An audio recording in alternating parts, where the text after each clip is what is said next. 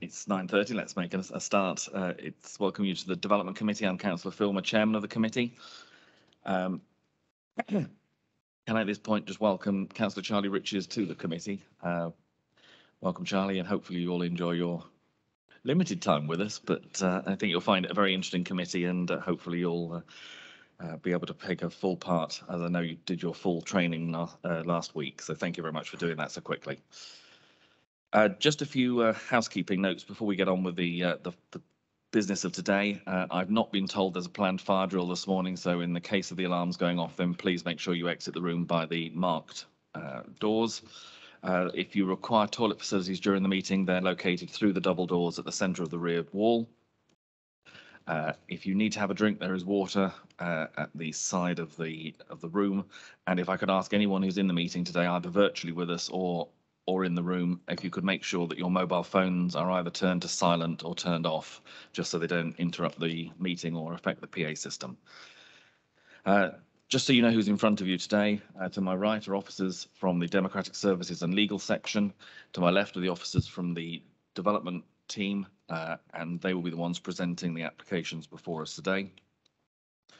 We're also joined online by other council officers, members of the public, and I believe we're also joined this morning by the portfolio holder for development, Councillor Slocum. So welcome to all who are with us. Today's meeting is being held, as the last few have been, as a hybrid meeting, so that the committee members are present in the canal side at North Petherton. The meeting is also available online through Teams, so that members of the public and other councillors can take part virtually. However, only councillors who are present and in the room are able to vote on the applications that are before us. Can I remind those who are joining us online to keep their cameras and microphones turned off until we get to the point where you're being asked to join us in the meeting in terms of speaking if you're registered.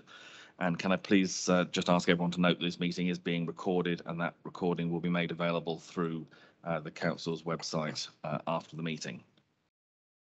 The format of the meeting is as per the agenda that's been published, and a copy of the officer presentations can be found on the council's web pages for those who are online. Each application will be taken in turn. The officers will outline the background and detail of the application, and will then have the public speaking time for those who've registered. All those online will, as I say, will remain muted until I call you to speak, and only those who've registered to speak can address the meeting. Members will then debate and ultimately decide the applications before us. During the debate, once the comments have been made by members, there will be a proposer and a seconder for a particular resolution. Members will then vote on this proposal, and only those who've been present in the room throughout the presentation are eligible to vote, and they can obviously vote for, against or abstain. We'll then count those votes and the result will be announced. So if we move to the agenda itself for today, item 1 is apologies for absence, and Mrs Nicholson, would you like to give us those, please? Thank you, Chairman. We've got quite a few today. We have received apologies from Councillor Bolt, Scott, Perry, Murphy, Councillor Pearce for this morning, Councillor Granter, and Councillor Haywood has not attended. Thank you very much, and all the remaining members of the committee are present in the room. If we move to item 2, which is urgent business, I have not been advised of any urgent business that isn't on our agenda. Item 3 is public speaking time for members of the public. For those of you who've registered to speak, as I mentioned earlier, the format is we'll get to each application in turn. The officers will give the background. Those of you who are in the room will ask you to come forward to the speakers table. Those who are joining us online will ask you to turn on your camera and microphone. In both cases, you have 3 minutes to address the committee. If you're in the room, you'll see the clock count down and you can see how much time we've got left to go. If you're joining us online, then we will notify you when there's 1 minute of your time left to go. And again, in both cases, if I can ask you to draw your comments to a conclusion for the 3 minutes, that would be much appreciated. Item 4 is declarations of interest. I'm going to start on that one because we've been advised that the items on pages 35, 39 and 43, which are the County Council roundabout signage applications, those of us who are members both of the district and of the county and the forthcoming unitary have been advised that we need to declare, I believe it's an other registrable interest, and because there's a financial element to the signage that the advertisement would go on it, then we've been advised that we should leave the room and take no part at that stage. So when we get to those applications, those of us will have to leave the room, and it will then be up to the rest of the members who are in the room to elect a chairman for that section, because both myself and the vice chairman will be out of the room at the time. Are there any other declarations of interest? So we'll start with Councillor Grimes and work our way around. Thank you, Chairman. Just the same as you outlined, that's the only interest today. Thank you, Chairman. Thank you. Councillor Betty. Thank you, Chairman. Pages 35 and 39, they're in my district ward, but I took no part in any consultation. Thank you. Councillor Kingham. Thank you, Chairman. This the afternoon session. It's on page 62. Don't worry about the afternoon. We'll get you to do that. And anything relating to drainage board. Thank you. And we'll do the same for Councillor Betty, the same for myself, and Councillor Richards is on the drainage board as well. And so is Councillor Henry. Okay. So we're coming around the room. Councillor Facey. Yes, thank you, Chairman. It's this morning's application. Agenda item 5.1, major application.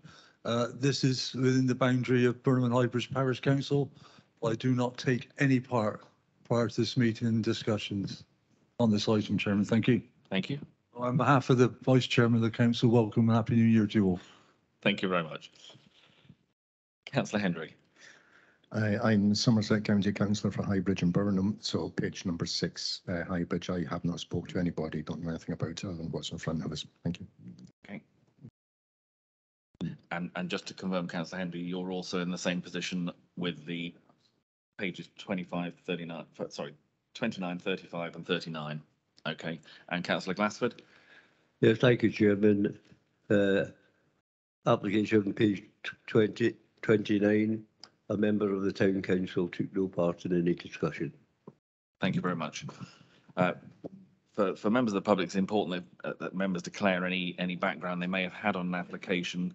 The declarations you've heard today, I obviously explained the other registrable interests relate to the county council one earlier, but where you've also heard members declare that they've taken no part in any discussions at the town or parish council level, that's because we have a standing order within this committee which basically says to avoid predetermination, in effect making your mind up before you come to this committee, you either get involved at the town and parish level or you get involved in the district. You cannot do both, and it's our advice that members don't get involved at the town and parish so that they can come to this meeting, they can be part of this committee and they can be part of the decision making.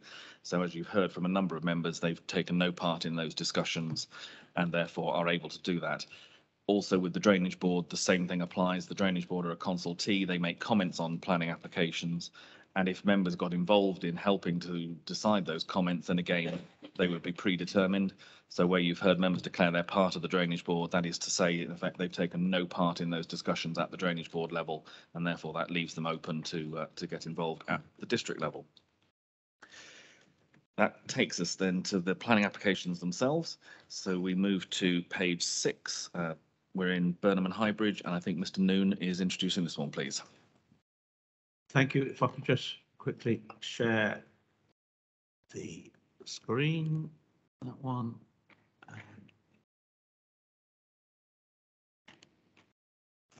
There we go. And if I can just lose that from the corner. Right. Thank you very much. This is an application for a redevelopment of the site to provide a single block comprising of 29 apartments with ancillary parking at lower ground floor level. The application site is just to the south of the roundabout. You've got Market Street just running off to the east of the roundabout, then the A38 running through town centre. It's this triangle of land just to the south of the roundabout. In more detail here, so we have the end property on Market Street number 2 with its rear extensions on the east side of the site, an area of parking which is included. Half of the area of this parking nearest the site is included within the development site, and then Island House, a block of flats or converted older building that is now sort of a number of flats just there to the southwest of the site. Access arrangements are down the road down through here. With the access into the parking area at the moment, which I'll show you more photographs of. The application site, for the purposes of the planning application, the very thin red line, but it goes up to the edge of number 2 Market Street.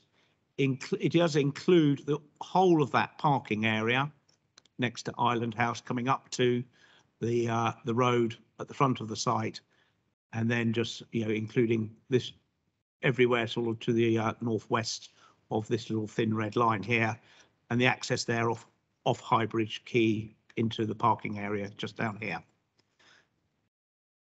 The site as it currently exists, it was cleared of all buildings a while ago. There's scrubby vegetation as indicated by these lines on here, and then an area of parking just between the site and Island House, which is all left over from previous uses. It is owned by the applicant. Any parking that is occurring there is at their goodwill. It isn't anyone's parking as of right. And then just some details of the existing buildings adjoining the site. This is the flank elevation of number 2 Market Street. There are a couple of windows in the first part of the rear extension. Then it's a blank wall. And then at the very far end, the gable end of that extension facing, effectively facing the site, shown in the bottom corner here, there are 2 windows in that. Then just really starting at lower ground floor level, working our way up through the scheme, we have 31 parking spaces for the development, an area of bin storage just about here, cycle storage as well, a retained parking space for the basement flat of Island House, whose access would be maintained through this basement lower ground floor parking area, so indicatively shown along this red line, and that they would have an entry door system and parcel drop box for the postman and any deliveries, and a pedestrian gate in the what would be a secure lower ground floor. There would be sort of sliding doors for the cars to get in and out, and then they would have their own pedestrian access as well to ensure that we maintain access to that flat. I will come back to how we achieve that towards the end of the presentation. Moving up, just a little bit more detail there. That shows their pedestrian. Oh, jumped. That just shows a bit more detail there in terms of the pedestrian access for those people and their drop box. Coming up to the ground floor, so this would essentially be at street level. You can see the shared access for all the flats coming off of the sort of junction, just off the roundabout here, off the pavement. They would have their own sort of postal delivery boxes just in this lobby area here. And then we have the flats arranged around the perimeter of the block, and then internally have sort of like an atrium where there would be sort of some planting within the site. And then there's a sort of walkway linking the 2 halves of the building towards this back at the back. This part of the building here is all on stilts, so that's over the parking area. The access would be in underneath it. We then have a number of sort of terraces along here next to number 2, and then the other flats have balconies towards the rear. This tree indicated here is within the sort of back courtyard garden area to the rear of number 2. And then working our way up to first floor level, we have, say, a number of balconies along here. Those are subject to sort of some privacy screens to ensure that there isn't any undue overlooking of these 2 windows in the side of number 2, which are indicated here, and then also at the back of number 2. We've got some details to show you in a moment, just to ensure that there is no overlooking from these balconies to the windows in the back of number 2. coming up to the second floor. So again, you've got the same layout or mirrored as you go up through the building, and then you can sort of see in a bit more sort of clear detail this whole area here that would have the lifts and the stairs, and then there's a sort of specimen tree planted in this atrium area. And then finally the roof plan, just to sort of cap it all off. So you have some dormer windows facing out onto Market Street, and then a more modern design around towards the rear. The main elevations, now this is sort of looking at the view from Market Street. Obviously this is very much flattened out. It's a curved frontage as it comes from Market Street round the roundabout towards Island House. So in the top drawing we have the number 2 Market Street on the left hand side, and then the building curves round the highest bit in the middle, and then sort of coming round to a comparable height to Island House on the right hand side. And then there's just a sort of slightly more pulled out view at the bottom, just sort of really looking all the way down Market Street. Unlikely that anyone would see that in one vista. That would be a sort of passing vista as you walked or drove up Market Street. Coming round anti-clockwise, so the view from the Island House side of the site, you have sort of essentially 2 rendered panels with a sort of mansard type roof on top of it. So the overall height comparable to the current height of Island House. The parking below with the cycle stores and everything you would see there.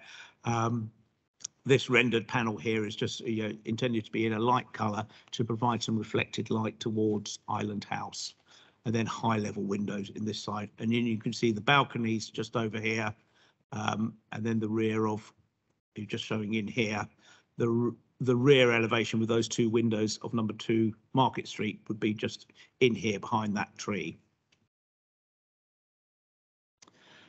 So coming round to the elevation that you would be able to see if it weren't for that flank, the rear bit of number 2 Market Street, if that wasn't there, you would see this all in one go.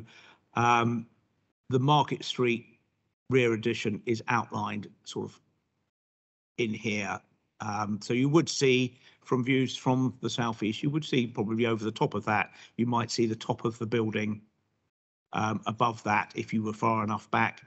Although in the parking area, looking back towards Island House, you would see this bit here above the entrance to the parking.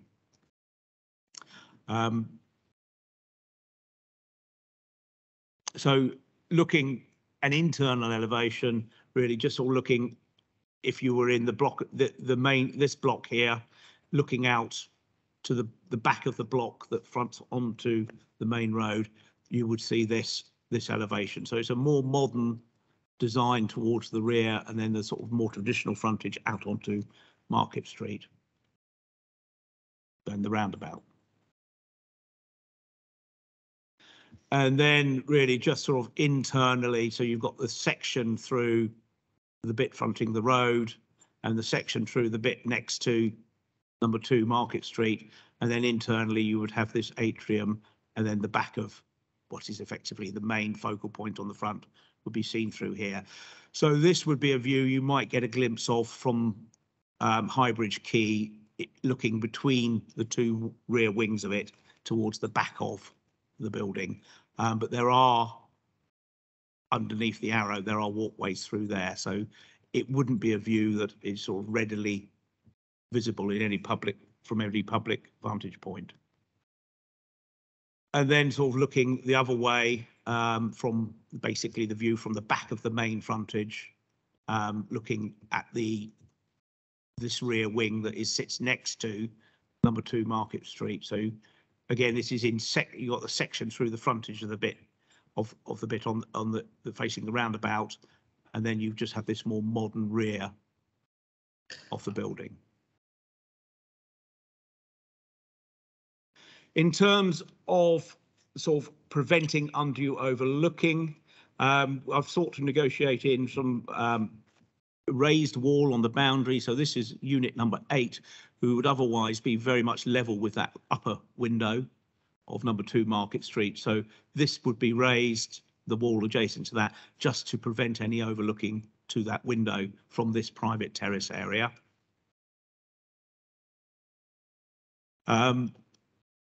Here, sort of moving forward a bit, these are the windows nearer the front of number 2 Market Street. So unit 6 again has a terrace that would be sort of more or less level with that window, as would 16 and 25 above it.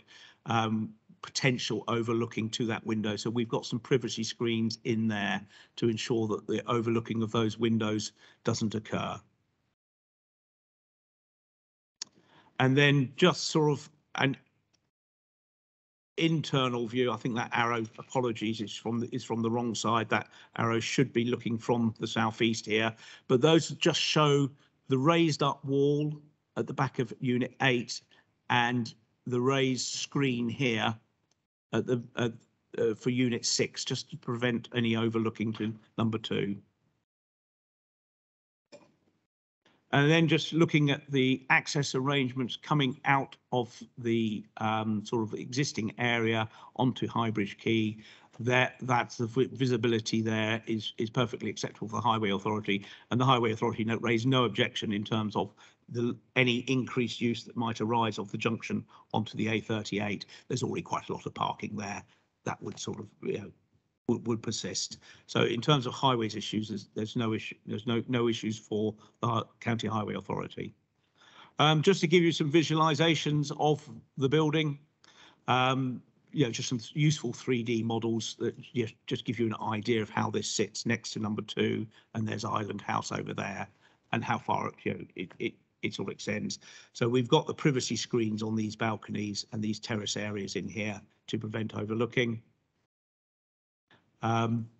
Just looking sort of down across the A38, so you've got Island House, and there's the sort of development. So you've got a traditional frontage with sort of, dormer roofs and very sort of legible traditional building form around the frontage, and then a more modern to the rear.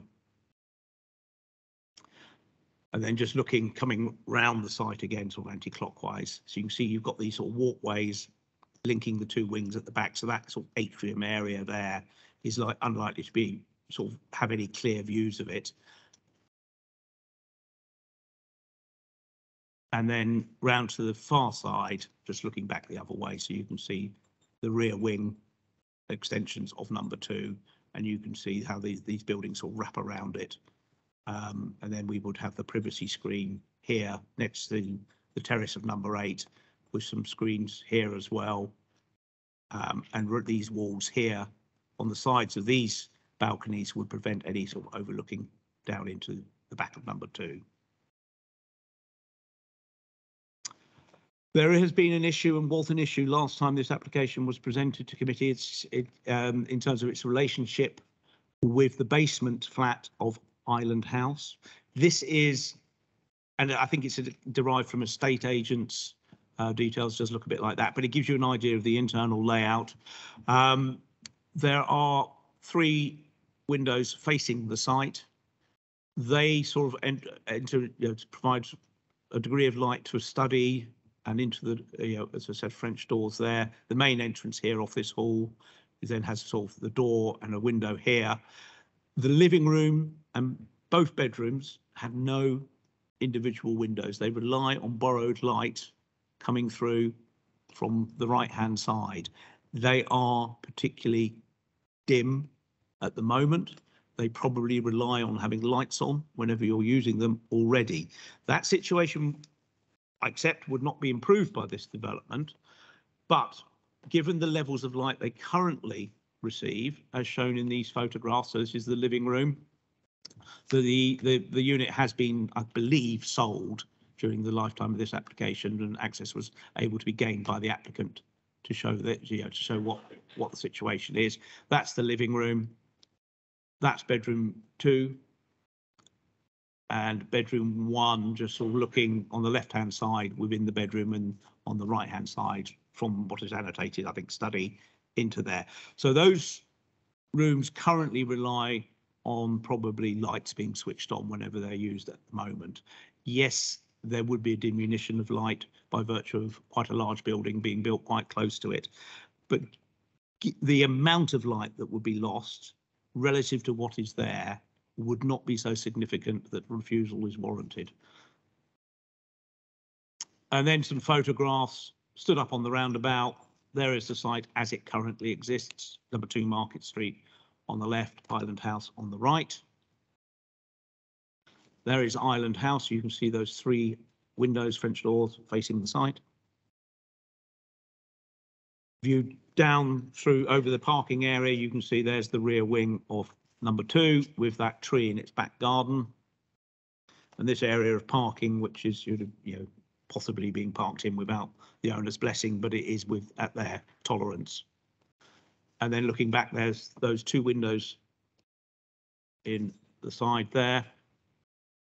And then just all stretched a little bit for a panoramic picture.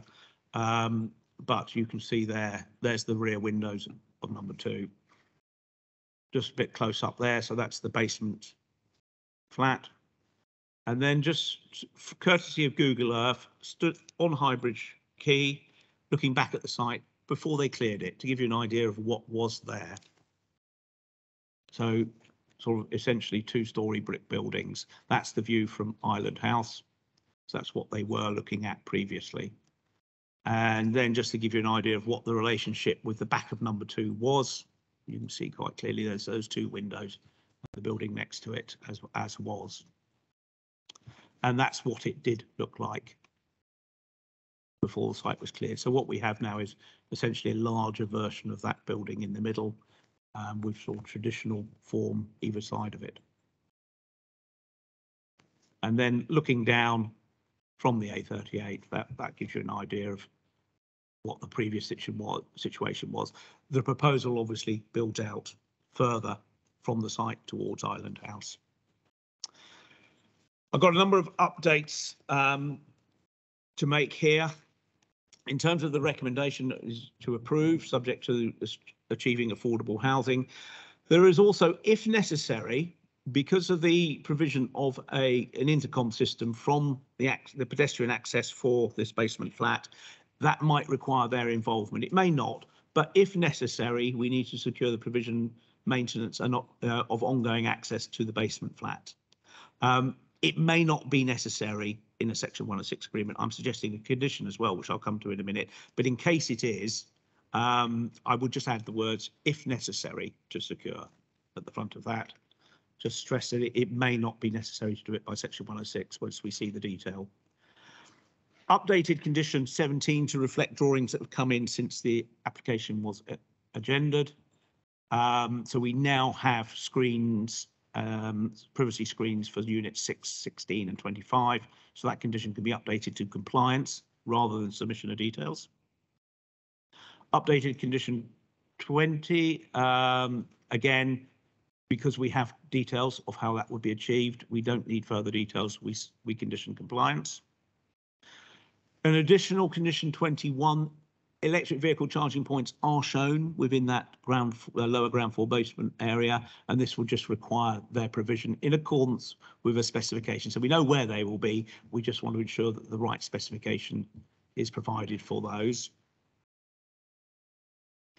And the additional condition 22, just to agree the details of the pedestrian gate, the safe pedestrian route, intercom system to ensure that deliveries and visitors can still access and make their presence known to occupiers. That condition may be sufficient without the Section 106 obligation, but we need to see the detail of that and reserve the right to put it in a planning as a planning obligation as well, if necessary. And then finally, more or less finally in terms of updates, to reflect the additional drawings, your plans list, the yellow ones there have been updated. You can see the revisions were up to Q in some of them, and towards the bottom section HH is a new one. So those updates to the drawings. And then in terms of the key issues, the the principle of this development is a residential redevelopment of an urban brownfield site. That is welcome. That's when we want to see these sort of sites reused, and residential is a perfectly acceptable use in this location. An identical scheme was previously approved on this site. And prior to that, there was a mixed residential and retail scheme that I think the site was cleared in anticipation of doing that. We accepted with the previous grant of the identical scheme that we are not insisting on retail here. We accepted the arguments at that point in time that 100% residential would be acceptable here. That remains the case today in terms of the nature of the development. So there is planning history here. It has led us towards an approval of this exactly the same scheme previously. I believe I've negotiated in some additional privacy matters to help with that, and we've maintaining the access to the basement flat. So I think with those are improvements that I think offset any lingering concerns about this scheme. So the principle is established. In terms of highways, again, it's as previously approved. We've got one space per unit. We've got electrical charging points, which is a real bonus. We have a well-planned refuse and cycle storage area, which I'm suggesting be conditioned to ensure provision. In terms of the design, it's as previously approved. We've got a strong, attractive frontage that does have a nod to what was previously there. It sits comfortably between the heights of number 2 Market Street, slightly higher than that, and about the same height as Island House. So we got that sort of frontage that grades up from lower to higher across the frontage of the site. In terms of the living conditions for future occupiers, these units are all considered to be of appropriate size. As I said, they would have parking, cycle storage, refuse arrangements, all provided for. In terms of the relationship with number 2 Market Street, I think the additional screens and privacy measures secured by those conditions 17 to 20 are a betterment on the previous scheme. And we have looked carefully at the access to the flat at Island House, which we think we can, ensure is maintained. We would also, through I think there's construction management condition in there, we would also look to make sure that their access is maintained during the construction phase. So subject to the slightly updated recommendation, the updated and additional conditions, updated plans as detailed on the previous slides, the recommendation is firmly one of approval. Thank you. Very much. As you'll see, we have a speaker on this application. So if I could ask Tony Hammack, if you'd like to come forward to the table, please.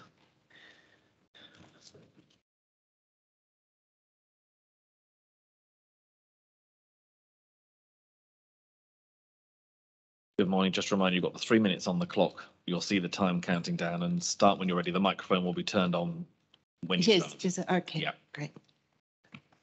Good morning, Chairman, members, and Happy New Year. I'm Tony Hammack from Property Link, and thank you for letting me address you today. The site, formerly the Cornhill and known as Canal House 1 Market Street, is a brownfield site within the settlement boundary for Highbridge. The buildings were demolished due to being structurally unsafe some 15 years ago. The development of the site has not taken place despite an extant permission for mixed use and a permission which lapsed in February 2022 for the same application before you today. The site has been extensively marketed with the extant permission as a mixed development and subsequently as a flatted development for over 15 years. There has been no interest in the commercial element, and due to the death of the developer, the residential permission could not be started in time to discharge the pre-commencement conditions, resulting in the same application being submitted in April 2022. The site is constrained and the build costs are extremely high due to the topography of the site, with street level and parking level being at different levels. The site occupies a prominent position on the A38 relief road for the M5 in the market town of Highbridge. The town is undergoing a regeneration programme, and this landmark site is key to the town's regeneration. Unless a viable scheme can be delivered, this site will remain for the next decade as an eyesore. As detailed in the committee report, the site complies with policy in respect of the local and neighbourhood plans. There is only one consultee objection, which has been addressed through the consultation period.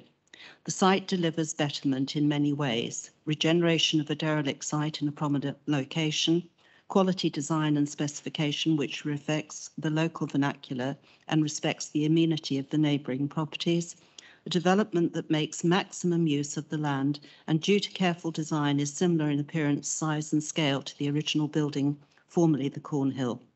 Secure undercroft parking and cycle storage meeting policy.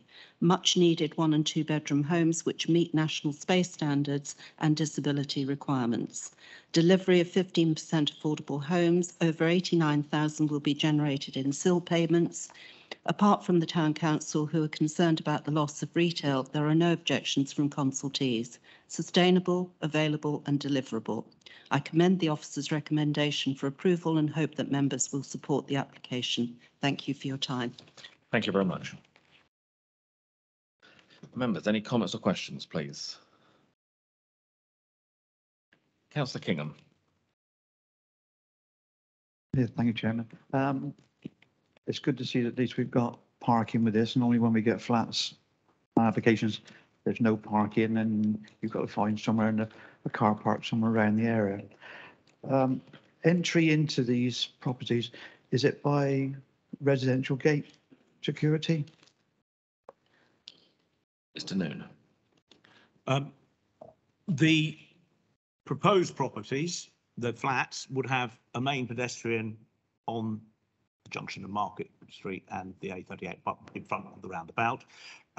They would also have vehicular access, obviously, through the back, and I would assume they would all have their own swipe or electronic mechanism to do that. And then there is a lift up from the ground floor. So, yeah, there's effectively 2 ways for them to access. Yeah.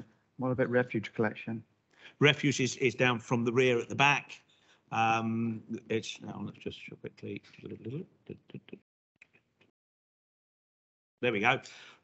So we have a refuse storage area. In fact, the next slide shows it a little clearer.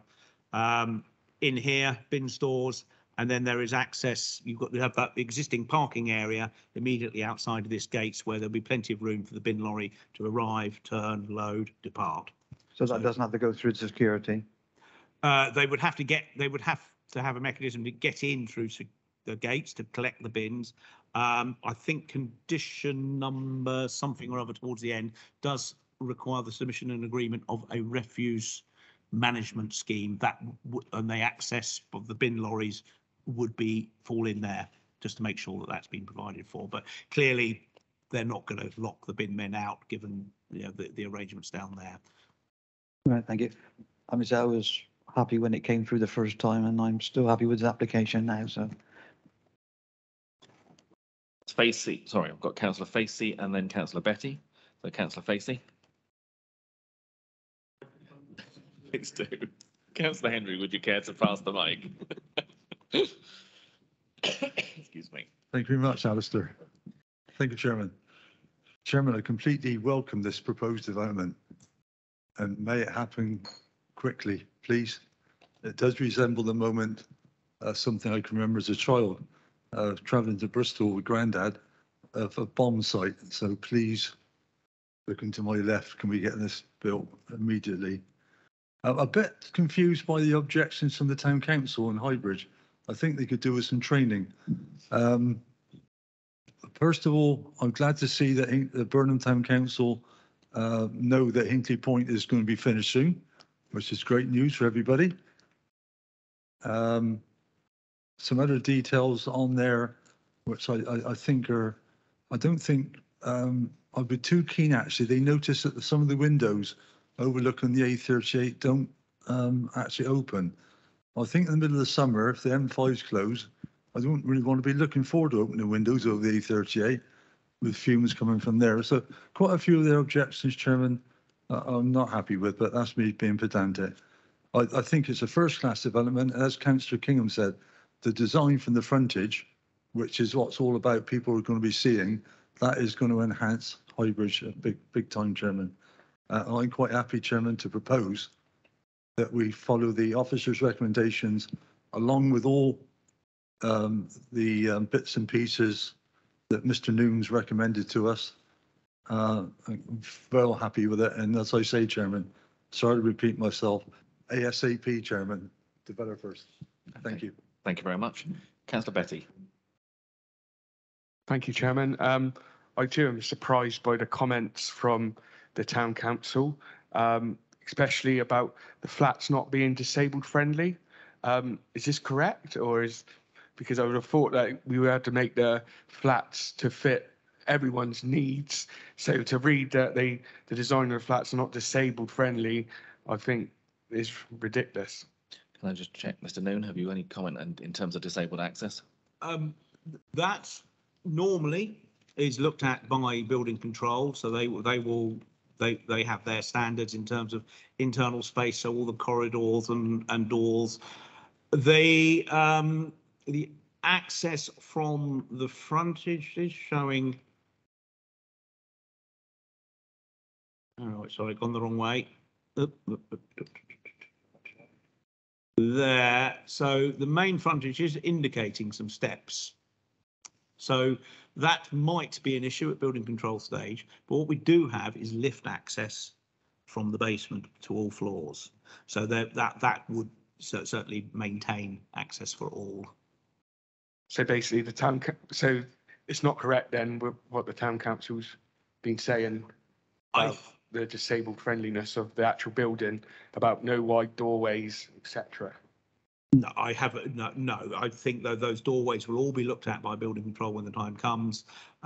Maybe they focused on those steps from the main front entrance and looked at those in isolation.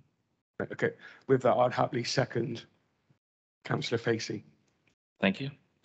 Are there any other comments or questions from members? I'm not seeing any, so we have had a recommendation, which is to grant permission, subject to all the additional conditions, the amended conditions and the Section 106 update. Is there anything additional to that? No. No, I Okay. think they're all as per on the slides, just Okay. with the Section 106 a bit about the access arrangements if necessary. Understood. Okay, so we've had that recommendation moved and seconded. All those in favour of that, please show. That would appear to be unanimous, and that's clearly carried, so permission is granted. Right, members, if we move to the next application where we now have a speaker who will be joining us online, that's the application on page 43, which is the Cannington roundabout, which, as I mentioned earlier, those of us who are both county and district members will need to have declared interest and will need to leave the room. So myself, my vice chairman and Councillor Hendry, I think, will be leaving. I will then hand over to Mrs. Nicholson to ask for a proposer for a chairman to step in during those items. And just again for members to clarify, we also have two other roundabout applications, which will be the same declaration. So we're proposing that those three will be taken in order after each other, and then we'll come back to the next application at the end. So I will declare.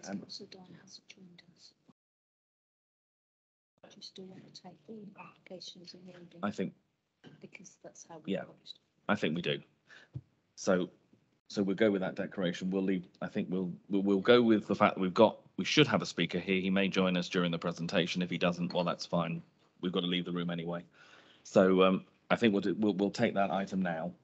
If he's missed it, that's an issue for the councillor to sort out. Okay, right. As I say, I shall leave the chair and hand over to my committee manager.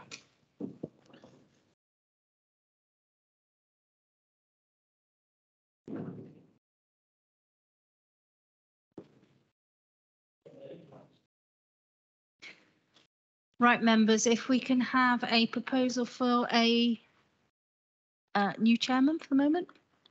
Councillor Betty. Can I propose Councillor Kingham for chairman, please? Seconder. Thank you, Councillor Riches. And Councillor Kingham, would you like to come and take the chair? No, just actually you can there. It's that you will need a microphone. Well, no, if you're coming up here, then you don't.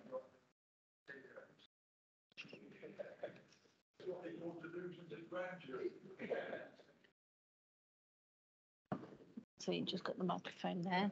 All right. Okay. And then I don't think you'll need anything else, to be honest. Okay, right, thank you. Might need to bring the microphone slightly towards you. Make sure. Right. Yeah. Right. I'm a slim down Bob Filmer. Right. Item on the agenda is roundabouts at North Cannington bypass. Millions. Is that close enough? Yeah, okay. Good morning, everyone. So this application is at the Cannington roundabout on the bypass where Rodway joins the bypass. The application is being heard at committee as the parish council view is contrary to the officer's recommendation. So the application is an advertisement consent, and therefore the considerations are limited to visual amenity and public safety. And these are the relevant policies of the local plan. So the application lies to the north of the village of Cannington and relates to this roundabout, as I said, connecting the bypass with Rodway. The application seeks consent for the placement of 3 non-illuminated advertising signs on the roundabout. Each sign will measure approximately 0.5 metre by 1 metre and will be mounted on poles, resulting in a total height of just under 0.9 metres. So the application has limited considerations, as previously mentioned. In respect of visual amenity, the signs are not considered to be of a size and scale that would result in visual dominance to the detriment of the area. In terms of potential impact on neighbouring residents, the proposed signs are not illuminated and therefore unlikely to impact residents. In respect of highway safety, the Highways Authority have not objected to the proposal, and due to the low height and lack of illumination, the signs are not likely to result in a detrimental impact to highway safety.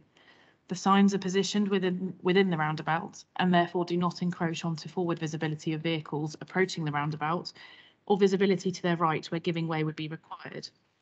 It is for these reasons that the proposal is considered compliant with the relevant policies of the local plan, and the officer recommendation is to approve the application. Thank you.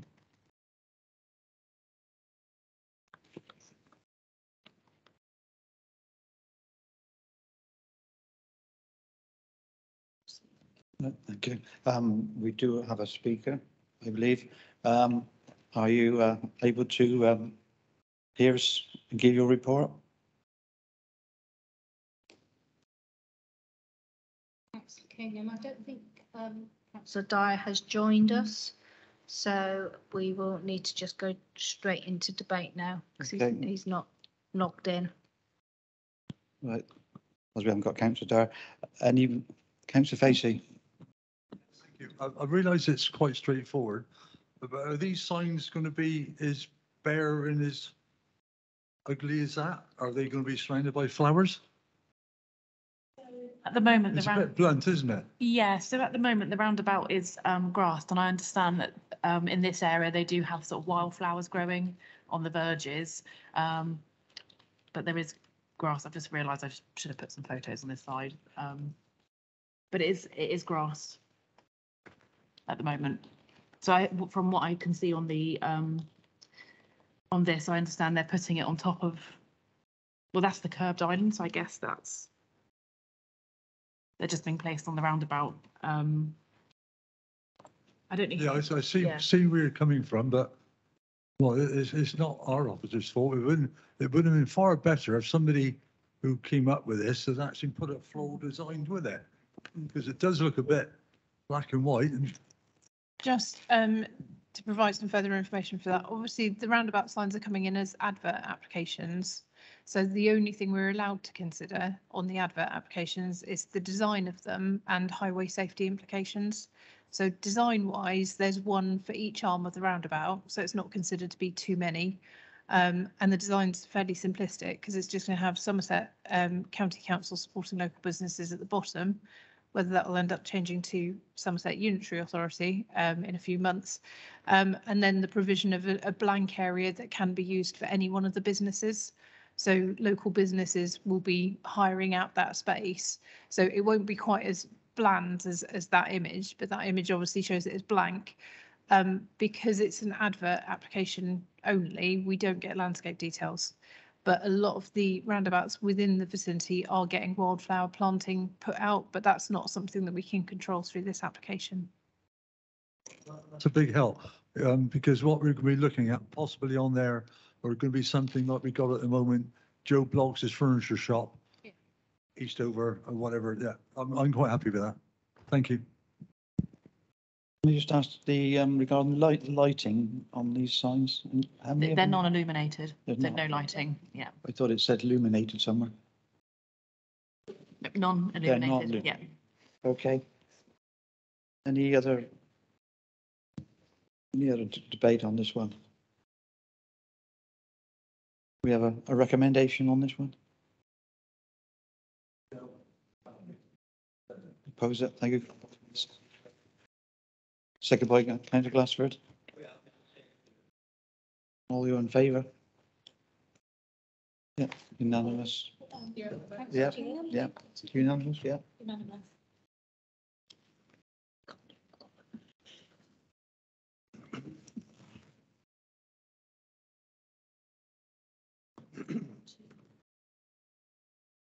Yeah, what's going on there? I think it's Bath Road. We're doing is putting on to Page 13. no, page 35. Page 35. Yeah. Right. King's Drive. Yeah, it should be 35. page 35, King's Drive. We're doing Just- 3 roundabouts.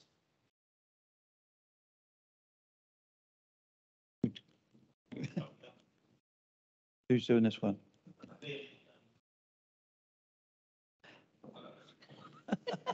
Sorry, Liam. So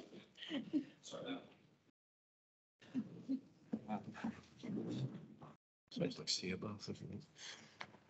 Right. Thank you, Chairman. Leon. So, as fairly similar proposal to the last one, so we have identical signs located on a roundabout.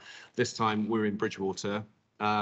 It's the Ascot Drive and Kings Drive roundabout, which is located on the Kingsdown estate to the northwest of Bridgewater. So you have Bristol Road here, the M5 here, and the roundabout we're looking at is here. There's an existing Tesco store that's been recently built here, not yet opened, but in terms of context, this is where we are. So we're looking at 4 signs on this one. Each one will face onto each arm of the roundabout. In line with the County Council guidance, they felt that in terms of highway safety, the best position for each of the signs was to be facing onto the arms of the roundabout to ensure that visibility would not be impacted upon. So we have a layout plan here which shows the proposed signage and the existing location of the safety signs on that roundabout as well. Once again, they're identical to the ones that we've just discussed on the previous roundabout. It's not considered there will be an impact on highway safety due to their low height. And obviously the design on the advert itself will be subject to the business that will be sponsored by the County Council or will be supporting the County Council, sorry. So in terms of the location, this is where the signs will be. So this is a view from the south, this is a view from the east, and each arm of the roundabout will have a sign facing onto it.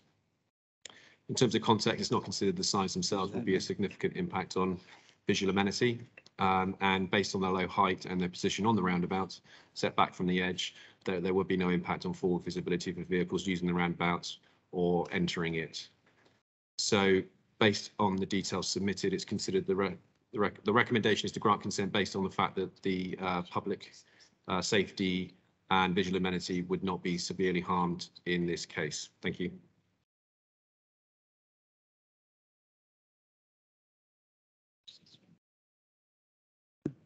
Thank you. Right, do you have any debate on this one? Second, thank you, Councillor. All in favour on the approve it? Unanimous. We do have Councillor Dyer on online, I believe. Councillor Dyer? No? He's there, but we can get through to him. Need to just let him know that he's. Councillor Dyer, by the way, we've already approved the roundabout for Cannington, so unfortunately you're too late. Thank you. Yeah, I was told, I had an email yesterday saying it had been pulled. from the agenda? We had an email to the parish council yesterday, it had been pulled from the agenda. No, well, we've had to amend it slightly because of obviously the county councillor stroke district council's involvement, so we've altered it slightly. Yeah, fair enough. Okay, thank you. And the next one, Councillor Moon. Thank you. This is an application for 3 signs of a similar nature to the ones we've just looked at on the Bath Road roundabout. This is where Bath Road roundabout you can get the junction to take you down to the hospital. So there is the roundabout, and then the hospital is over here and the care home fronting onto it. So it's essentially a 3-arc. Oh, It's not come through to us. right, sorry, pressed the wrong. There we go. Apologies. So there is the roundabout with the hospital and the care home to the east. So just from the application drawings, the roundabout in the middle there, just showing there, although it has got a 4th arm to the north that is very small, serving just a number of residential properties. So we're only looking at signs that would face each of the principal arms. And so there you have it. The green dots are the sort of the arrows to tell you to go round the roundabout, and then we have the 3 signs right in the middle, each facing the principal arms, and the signage of the same proportions, metre wide, 50 centimetres high, on posts about 2.6 metres high, meaning that it's less than a metre over all, sited in the middle of the roundabout such that it doesn't conflict with the highway safety signs. There is the roundabout viewed from the east looking towards town in the left-hand picture, and then the other one just looking across the roundabout towards the Bower Lane side. So in terms of the issues, it's amenity and public safety. The signs are of a size that they are not considered to be overbearing or result in any impact on amenity. Their positioning on the roundabout would not be prejudicial to road safety in any way, and the Highway Authority has not raised any concerns. Accordingly, the recommendation is one of approval. Thank you. Any remarks from councillors? I do have a comment. I'm not particularly happy with this roundabout because of it's a very busy roundabout, and you've got to be very aware of traffic because of the size of it.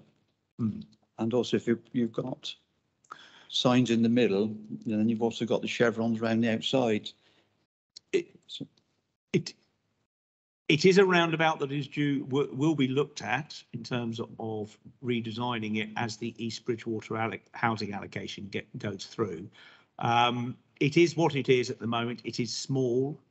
The signs are to be clustered in the middle as a sort, essentially a focal point. They would not in any way obscure the safety signs that you see in the right-hand photograph. So from that point of view, I think it is akin to a feature within the middle of the roundabout. The fact that it would have some writing on it is not felt to be distractive to road safety. But I do hear your point about the nature of this particular roundabout. It's not the best roundabout in the world. It does get very busy on that roundabout when you're entering it. You've got to be very careful of the traffic there. And if you're doing that, then how are you going to be able to read a sign in the middle? I think looking at the positions of those chevron signs, I think on the previous one there, they are. I mean, okay, on the that's the west side coming down Western Soil and not Western, the Bath Road that way. I think that one sign will probably be obscure, not entirely, but it will be behind the chevron sign. So it may be of limited value as advertising space, but not prejudicial to highway safety. The other ones would have clear views from top of, I suppose that's Bower Lane and then Bath Road town side of the roundabout. So I think there is a balance here between the safety signs and the advertisement signs. And because they're non-illuminated, small and low, I think they would not be prejudicial to safety. Right, councillors. Yes, councillor Glassford. Yes, thank you. Yeah, I do agree with you that it isn't a very good roundabout, that. But at the end of the day, they're that small, the signs. And if there is a possibility they're going to have a look at the roundabout in its entirety, I would propose that we go along with the officer's recommendation. Thank you. Do you have a... Councillor Petty? Thank you, Chairman. I too have some concerns on this roundabout, like yourself. This roundabout is used dramatically, and it's always busy whenever I've come through there. Connects the Poldens up to Bridgewater. I don't believe that this would be safe to have signs on this roundabout. It's already, like I said, a very busy roundabout, and to have signs on there where people will be being distracted by the signs, there's going to be accidents caused on this roundabout due to the nature of how busy it is and how people drive along it. So I cannot support this application. Thank you. Right. Councillor.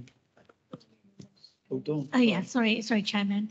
Can I just clarify, Mr. Noon, about the roundabout possibly being bigger in the future? Because I did notice that Alex Gladford said as part of his moving to the officer recommendation, he took into account the possibility of the roundabout being bigger. But if it's not a certainty, it's not a material consideration. I just wanted to bring this point in. Yeah, I think that's correct. It's any improvements to the roundabout would come in due course and completely unrelated to this application. Any reworking of the roundabout would effectively wipe any consent away. It is a 5-year consent by nature of all advert applications. In terms of how busy it is here, I do accept that there's not a lot of signage in the around this roundabout anyway. At the moment, but I will also point out that elsewhere in town at junctions there are advertising hoardings near junctions. In my experience, the Highway Authority only really raises a highways concern when you have these modern ones with illuminated signs with changing images that are in line with your view of the junction as you approach it. And that's pretty much the only time where they routinely raise objections. In this case, we have to bear in mind, okay, it is a busy roundabout, it is a small roundabout, there is some signage on it already, but would the addition of the signs of this size and nature, unilluminated, be of such a hazard to road safety that we could reasonably withhold consent? I think given the nature of the roundabout, given the nature of the signs that are proposed, that situation wouldn't arise. I can see why the Highway Authority have not objected. Can you go back to the, sorry, Councillor Petty. Thank you, Chairman. Do you have any pictures with these signs already in place on a roundabout, which would give us a better definition of what they actually do look like on a roundabout? I'm not aware of a scheme that's rolled out yet, so no. Thank you. Can you go back to the picture of the roundabout? If you look at that roundabout, the chevron has been hit already, and that's without anything else being on there. I think that comes down to the geometry of the roundabout rather than a distraction. Yeah, I think we acknowledge the roundabouts on the small and tight side, but would this sort of feature only sort of hip height to actually, you'd see it below the chevron signs, if at all. Is that going to be so distracting as to be? I think it's a severe impact on highway safety. I think it's hard to say that with the nature of the signs as shown there on the bottom right. But okay, well, we've had a proposal for, and we've had. Can we just confirm? still without the extra bits.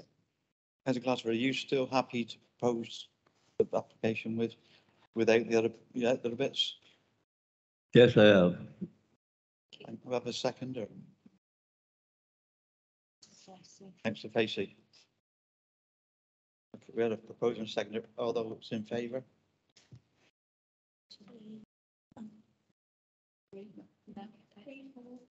And against? Yeah. Yeah, 3-2, so that's carried. Thank you. Members, can I propose that we have a comfort break now, just while everybody else is coming in and out? So 10 minutes? Members, if you can turn in your papers to page 99.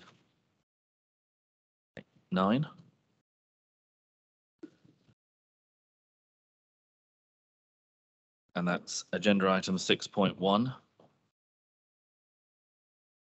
which is planning appeals decided.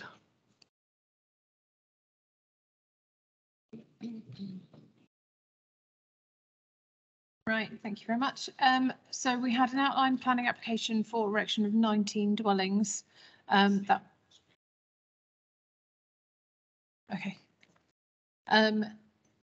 It's at land at Sturt Bushes, Wedmore. This was a hearing that we had recently. The appeal was allowed, so they were granted planning permission. The reason for that was that there were viability arguments put forward by the developer as to why they couldn't provide affordable housing. We contended that they could provide affordable housing, did an independent viability appraisal. The appellant did not put forward a case as part of the hearing statement, so no information was given before the hearing. But within the hearing, they declared, economic crisis, cost of construction, materials, etc. And the inspector effectively fell on their side and said that, construction is difficult at the moment. He accepted no affordable housing on this scheme. So we lost the appeal, despite the fact we had what we felt to be quite an evidenced case in terms of them being able to deliver affordable housing, but the inspector accepted that they couldn't. The other issue we had on the site was that the ecology information was slightly out of date. But there was a previous consent that is on site that's under construction. So the inspector held weight on the previous consent and therefore didn't agree that they would need to renew the ecology information because ecology has already been disturbed through the construction on site. So we did lose that one. But we did have an evidenced base. So not massively happy about that decision. The cost to us was paying for the external viability consultant. So we costed out to get the evidence that we felt we needed to justify the case. But we didn't ask for costs from the appellants and they didn't ask for costs from us. So no additional costs beyond what we paid to evidence the case. And then certificate of lawfulnesses, which is item 6.2. There was a withdrawn application, which was certificate of lawfulness for existing use of residential building with 2 holiday cottages, 2 additional bedrooms for bed and breakfast use, but they've withdrawn that application.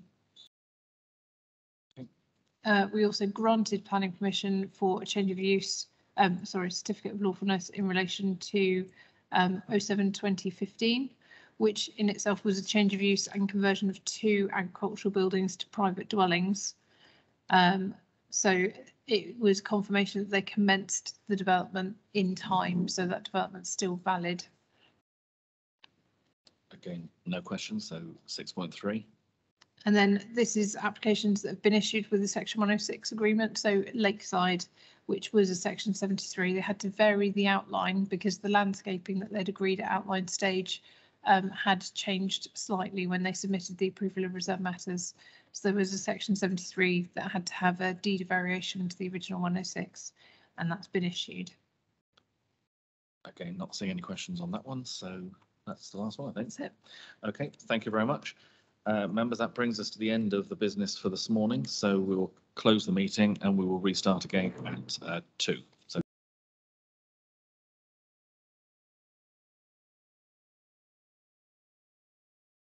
morning's business. Can I welcome you to the Development Committee? I'm Councillor Filmer, I'm chairman of the committee.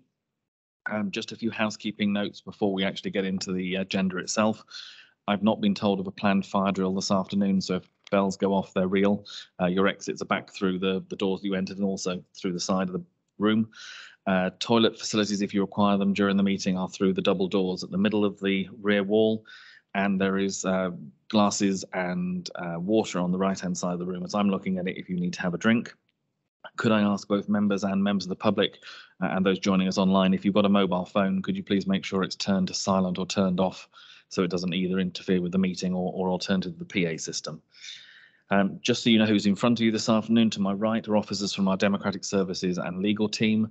To my left are officers from our development team who will be presenting the detail and background of the applications before us this afternoon. And on the wings of the table to my right and left are the councillors who will be ultimately debating and deciding the applications. In terms of the meeting itself today, this is being held as a hybrid meeting, which means that the committee itself are meeting in the canal side at Bridgewater, at North Petherton. The meeting is also available online via the Teams system, and so that therefore members of the public, members of the council can join us online to view the proceedings. But I would just say that only members who are present within the room are able to actually vote on the applications before us. Can I also remind anyone who's joining us online, if you could make sure your cameras and microphones are turned off until we get to your application, and then I'll ask you to turn those on. That would be most appreciated. And finally, just to remind everyone present that this meeting is being recorded and will then be available online through the council's website after the meeting has concluded. The format of the meeting is as per the agenda that's been circulated, and a copy of the officer presentations are available for those who are joining us online. If they wish to, they can see them through the council's web pages. We'll take each application in turn. The officers will outline the application details. There will then be a public speaking time where members of the public have registered to speak. And for those of us joining online, I will ask you to turn on your microphone at that point. Members will then debate the application and then we'll have a proposer and a seconder for a resolution, and then we'll ask members to vote on that. They can vote for, against or abstain. When the vote is taken, we'll then announce the result at the conclusion. So if we move then to our agenda for this afternoon, the first item on the agenda is apologies for absence, and Mrs Nicholson, could you give us those, please? Thank you, Chairman. We've received apologies from Councillor Bolt, Scott, Perry, Murphy, Granter and Facey for this afternoon, and there is no Councillor Hayward. Thank you. Thank you very much, and the other members are present in the room. The next item on the agenda is urgent business. I've not been advised of any urgent business that isn't already covered by our agenda. Item 3 is public speaking time. As I mentioned in the introduction, we'll take each application in turn. For those who've registered to speak, we'll then, if you're in the room, we'll ask you to step forward to the speaker's chair. You'll see there's a clock on the front of our table which shows the speaking time you've got, which is 3 minutes. It counts the time down so you can see how much time you've got left to go. And if you can obviously wind up your comments before the end of the 3 minutes, that would be helpful. For those of you who are joining us online, obviously you can't see the 3 minutes because it's too small on your screens. So what we will do is I'll intervene when there's a minute of the time left to go. I will let you know there's a minute, and then that will give you at least a warning that you can start to wind your comments up, please. Item 4 is declarations of interest. If I can ask for declarations from members, I'll start off in that I have a couple of declarations for myself. Firstly, the application on page 77 is in Limpsham, which is part of my district seat and the county seat that I represent, but I've taken no part in discussions with the parish council on this application. And the second declaration is just a general one in terms of any items that make reference to the Drainage Board. I'm a member of the Drainage Board, as are a number of members of the committee, and I'll ask them to indicate in just a minute who they are. And again, that's on the basis that members of the Drainage Board will have taken no part in discussions on applications unless they indicate otherwise. So could I just ask members who are on a Drainage Board to indicate so we can note that for the record? Okay, you happy you've got those? That's councillors Betty, Kingham, Riches and Hendry and myself. Yep. Excellent. Any other declarations? Councillor Grimes. Thank you, Chairman. Page 77 in my county district ward, but I've taken no part in any discussions on this application. Thank you, Chairman. Thank you. Councillor Betty.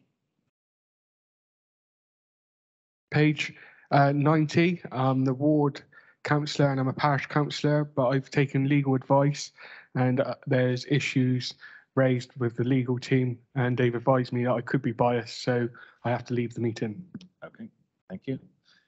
Councillor Kingham. Yeah, thank you, Chairman. Yes, on page 62, Chiltern Polden, which is in my district ward, and I've taken no part in any discussions on that application. Thank you. Councillor Richards. Thank you. Page 48, page 58 in the Cheddar ward, but I've taken no part in previous discussions. Thank you very much. Any on the other side? No. Okay. So for members of the public, it's important that you know if there's any involvement members have had in an application. So we have a standing order within this committee to avoid what's called predetermination, in effect making your mind up before you come to the committee, which basically says that we can either get involved at this level at district, or we can be involved at the town and parish level. You can't do both, because there is a danger that if you've made a decision or been involved in a decision at an earlier stage, people may well quite understandably assume that you've already made your mind up. So therefore, where you've heard members say they've taken no part in those discussions, that is so they can come along to this meeting, debate the application and vote. Whereas if they had been involved, they would have to leave the meeting and take no part. Again, you heard a member declare where there's a possibility there may be a view that he could potentially be biased on the application, and because of that, a declaration has been made, and when we get to that application, that member will leave the room and take no part in that particular application's debate. That brings us on to then the next item, which is the planning applications themselves, which is, we're starting, as I think we have speakers on all our applications this afternoon. So we're going to start on the first one that is on page 48. And I believe, Mr. Noon, you're introducing this one for us today. Thank you. Yes, I'll just share screen and bring the presentation up. There we go. Thank you. This is an application for a rural workers dwelling, in this case to be used in conjunction with an equestrian enterprise that is operating at the site, which is at Hythe Lane, just to the outside of Cheddar to the southwest. I'll just show you on an aerial photograph. There it is. You can see the reservoir, and Cheddar to the northeast. The site is off Hythe Lane, just indicated by the pin. And in more detail there, there is the horseshoe shape are the stables. There is a storage barn to the left of that. Since Google went over, there's permission for a menage to the west of that storage building. And then there is currently a temporary workers dwelling on site just to the east of that horseshoe shape. So top left-hand corner there is the existing block plan. There is a temporary workers dwelling there, just the large grey rectangle there. To the top right is the footprint and floor plan of the proposed house, with some solar panel array, separate one just in the top corner there. And then just sort of the pulled out block plan of the two bottom pictures, just to show that we are out in the sticks. The field owned by the applicant is this large field immediately to the north of the building group, and then the one bottom with the red H block shape just shows the new house relative to the existing buildings. The house is of a fairly modern design, two wings effectively, or two parts of it. Two bedrooms on one side and sort of open plan living accommodation on the other, linked by a sort of glazed attachment. So it's a low of rural appearance building. Is all akin to a converted barn in terms of its detailing and single story height. There's the floor plan on the left, two bedrooms in the smaller wing, and then a sort of lounge and open plan kitchen diner in the larger wing on the left hand side. So, and then the roof plan there, just two mono pitches, just sloping away from each other with that sort of linking corridor between. Some photographs of the site, top left, just looking back from within the site at sort of towards the existing building, serving as a dwelling, which is what's slightly closer on the top right there. Just saw other photographs within the site. It was very wet when the officer went out there. But the bottom right, you can see, is taken sort of across the northern gable end of the storage building towards the menage that has been created to the west of the building group. Top left, just sort of a view from the road outside, site in behind the fencing. And then we have some photographs of the stables and the storage building as are the other photographs that we can see there. In terms of the background and the issues we're looking at here, we have an exception policy that allows for rural workers' dwellings in the countryside that would give us the justification for a dwelling that would otherwise be contrary to policy CO1, which says there will be no residential development in the countryside unless there is a policy justification. In the background, we have granted a temporary consent for an agricultural workers' dwelling, or no, sorry, a rural workers' dwelling, which they have been in for the last 3 years whilst they developed the business. There was a coherent business plan at that stage. We felt that was worth supporting and allow the business to develop. It is a small holding in terms of agricultural terms. This wouldn't normally 6.3 acres, but this is an equestrian one designed with brood mares and breeding stock. And that gives us a very different business model to what we would expect on an agricultural, in the background of an agricultural justification. So what we're looking at here is based around the brood mares and the foals being raised and sold, and other horses being trained and brought on and sold for equestrian sports.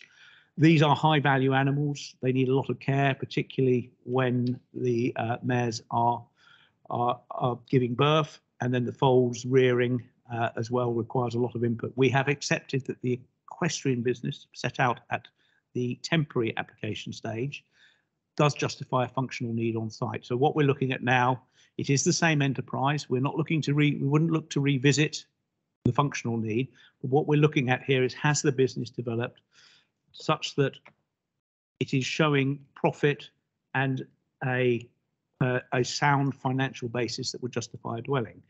Now, in those terms,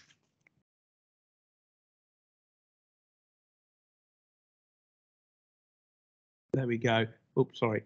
In those terms, we've got financial statements verified by accountants from the applicant that demonstrate that the sales of horses are generating, after costs, a clear profit in the last 3 years. That is showing it is increasing every year, and it is developing as envisaged in the original financial case that was put forward.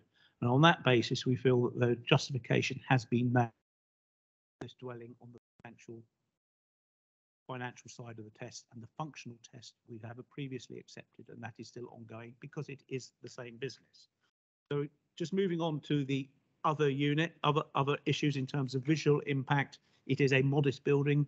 The height is no greater than the existing buildings on site, but it would sit well behind the hedge and the fence alongside the road. Materials are all considered acceptable. The solar array is separate because the roof doesn't align the right way. The roof slopes west and east, so hence the panel is separate to that.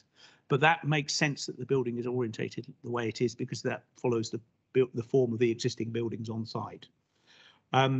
We've got a nice tight cluster immediately adjacent to the existing building, so the functional need for oversight of the buildings is met by the location of the building, and we're not sort of expanding the building group into the countryside.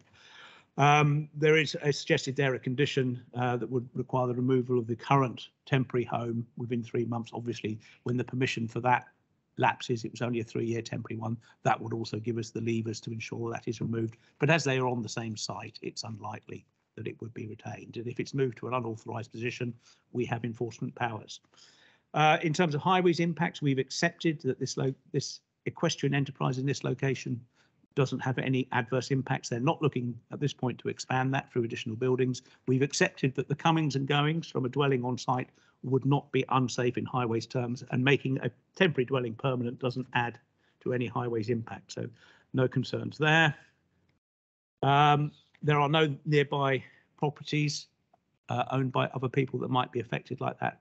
And whilst this is very close to the stables and all the equestrian activities on site, which might not be appropriate for an open market house. It is the workers, the owners of the site, and so they would be quite aware of what is going on, and clearly they're not going to complain about their own business. In terms of ecology, whilst we are in the special area conservation for bats, our ecologist has advised that it's unlikely to have any adverse effect on horseshoe bats, and we have conditions to secure enhancement of opportunities for biodiversity. And also, just in case, in the removal of the current temporary workers home and putting up the new one, whether if there were any issues from bats or nesting birds, then we can deal with that by way of informative. There's no reason to assume there would be any harm. So in terms of summarising our position, the functional need was accepted when we granted permission for the temporary workers dwelling. We've got a clear evidence of a profitable business that is developing over the last 3 years, appropriate design and detailing of the house, no adverse impacts in terms of ecology, impact on third parties or highway safety, and subject to conditions, which I have one update, we recommend the application for approval on the basis that he has met the exceptions test for a rural worker as set out in policy D10. The one condition I would like to just amend is condition 3, which is the occupancy one. What we're saying there is a worker solely or mainly employed and any resident dependents. Upon reflection, that's a little on the harsh side. We would also give provision for a widower or a widow of anyone there. So obviously, if there's a tragedy and someone dies, we're not then going to require their widow or widower to immediately move out. So just add in reference to widow or widower along with resident dependents as the people who are allowed to live there. Subject to that variation of condition 3, recommended for approval. Thank you. Thank you very much. If we come to our first speaker, and it's Clive Panshaw, would you like to come forward, please? And just to confirm, you're speaking on behalf of the Parish Council today. So again, start whenever you're ready. You'll see the time on the clock. Thank you. This proposed house is in open countryside and is therefore outside of the development boundary of Cheddar. The NPPF defines rural exception sites as small sites used for affordable housing in perpetuity, where sites would not normally be used for housing. The Parish Council also do not feel that a justifiable business case has been submitted to allow a dwelling to be built in open countryside. Foals are usually born from May to September when grass is abundant, so not 12 months of the year. As an equestrian business, there is no case to justify this new dwelling, as it is neither agricultural nor rural, so exemptions do not apply. Thank you. Thank you very much. Our next speaker is John White, who I think is joining us via Teams. Mr. White, if you could just turn on your microphone and we can confirm that you can be heard by us here. Yes, good afternoon, Chair. I hope the committee can hear me. Absolutely, we can. So again, just reminding you, you've got 3 minutes, and I will chip in when there's a minute of your time left to go to let you know that's the case. Start when you're ready, please. Thank you. Good afternoon, and apologies for my voice not being with you and for not being with you in person. Unfortunately, I have a throat surgery and have to attend a consultant's appointment this afternoon. But at least one of the benefits of lockdown is the ability to talk to you remotely. So therefore, on to the application. My name is John White of AGM. I am the planning agent speaking today in support of the application to erect a permanent rural workers dwelling on the existing equestrian business site. This application is only before you today as the parish have objected with the sole reason that they believe an equestrian business is not classed as rural or agricultural enterprise. However, as your planning officer has confirmed, this is factually incorrect. The business does legally fall in line with the parameters of a rural enterprise and is compliant with both your local policy, D10, and national policy. There is already a temporary mobile home on site providing accommodation for an equestrian worker. This was granted permission by this committee back in 2019. After a successful 3 years, this application seeks to replace the existing mobile home with a permanent dwelling to allow the rural business to continue and prosper. The size of the dwelling is both modest and acceptable in design, and there have been no objections to the proposed plans. Your planning officer has assessed the business plan and accounts and has confirmed the business is viable, profitable, and it remains an essential need for a rural worker to be present on site to manage this business effectively. As evidenced in the planning history of the site and set out in the report before you, the applicant has invested heavily in their business, which has allowed the breeding programme to expand and running properly in line with forecasts set in the business plan. Both your local plan and the MPPF support rural enterprise. Every opportunity should be given to the local business to continue to prosper and thrive. And I would very much ask your committee to support this application. Thank you very much indeed. Thank you. Just before I come to members, obviously the Parish Council raised the issue about agricultural workers policy and rural workers. I wonder if, Mr. Noon, if you could just clarify the position on that, and then I'll come to members for questions and comments. Thank you, Chairman. Policy D10 is actually is our policy for rural workers' dwellings. It is very specifically for rural workers, not just agricultural workers. So if there is a business other than agriculture for which a rural location is essential, and that business can demonstrate that it meets the functional and financial tests, which we would apply equally, then non-agricultural workers' dwellings can come forward under that policy D10 in the countryside. So in this instance, equestrian, it's obvious, it's going to be in the countryside. That's, there's nowhere else reasonably to expect an equestrian business to locate. And then, because there's no better way of doing it, we apply the same functional and financial tests to the proposed business as we would an agricultural business to demonstrate, firstly, that you do actually need to live on site, and that the business is sound and profitable, because obviously, we wouldn't want to be granting permanent dwellings for businesses that may just simply fail. So that's why 3 years profitable is normally the test we expect, which is met here in terms of the books that we've had. It may be that the parish, those books are confidential. They're not available online. But we, as officers, we have assessed those. There was a sort of summary reference to that in the planning case. But the detailed financial figures that we have had sight of confidentially give us confidence that this is a profitable business with every chance of remaining so. Thank you very much. Councillor Pearce, you indicated. Thank you, Chairman. I personally don't have a problem with this application as it satisfies policy D10 concerning rural workers' dwellings, and it seems to be very low impact. So I would, I'm happy to actually propose the officer's recommendation with the variation on condition 3. Thank you very much. Councillor Hendry. Thank you, Chairman, councillors. I too, absolutely no problem with this at all. I think it's a very good venture. I won't start quoting policies because we know them anyway, but I'm happy to second Councillor Pearce. Thank you. Thank you. Are there any other comments or questions from members? Councillor Kingham. Yeah, thank you, Chairman. Yeah, I mean, say we have a small industry here locally in Cheddar. They're produced a business plan which shows it's profitable. Obviously, they want to continue and expand their business. So again, I have no problems with this application. I'm not seeing any other indications from around the members. So in which case we have a recommendation that has been proposed and seconded, which is to grant permission with the updated condition as outlined by Mr. Noon. All those in favour of that, please show. That's clearly carried unanimously. So that is permission granted. Right, members, that takes us to the next application, which is on page 58.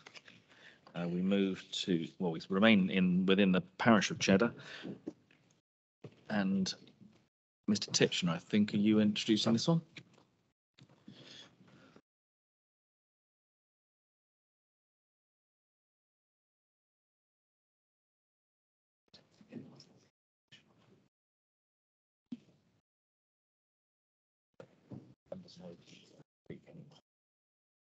They would have declared if that was the case.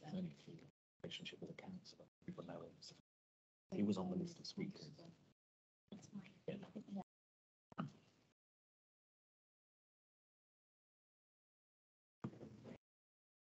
Thank you, Chairman. So this is an application for the erection of a first floor side extension with an integrated carport and a front extension to the existing garage below, and installation of dormers to the front and rear elevations. So it's a revised scheme located.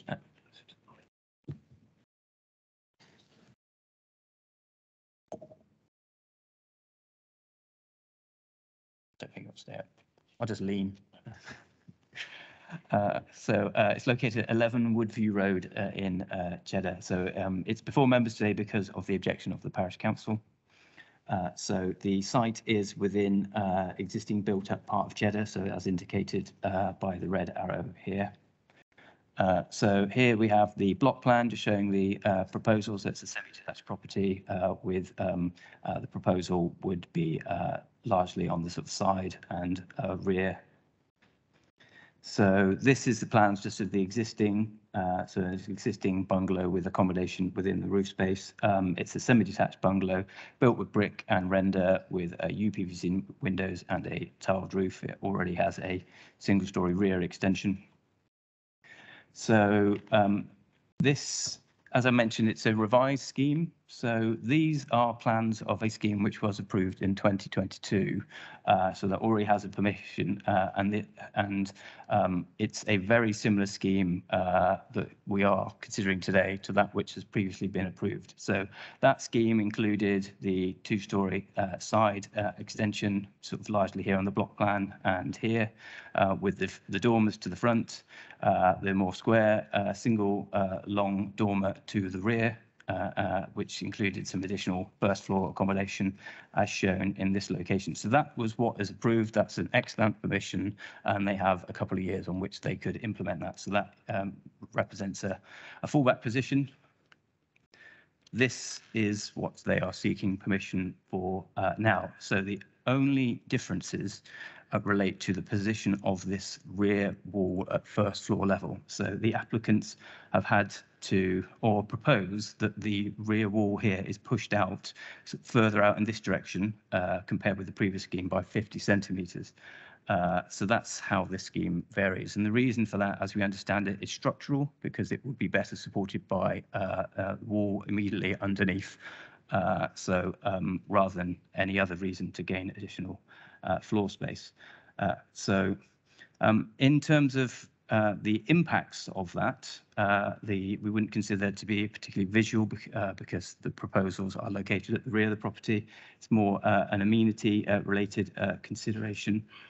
It will make a small reduction in the separation distances between the rear, between the proposal and the rear of properties onto which the proposal backs. Nonetheless, there are two rooms at the rear, and these are bathrooms, so those would be served by they would have obscure glazing anyway, so there would not be views possible from that. There is also, so there is one room remaining from which views would be possible. That's shown as a study. There is quite a degree of mutual overlooking amongst properties already within the area. And that seems to be accepted locally. And to that end, we haven't received any objection from neighbours with regard to the proposal.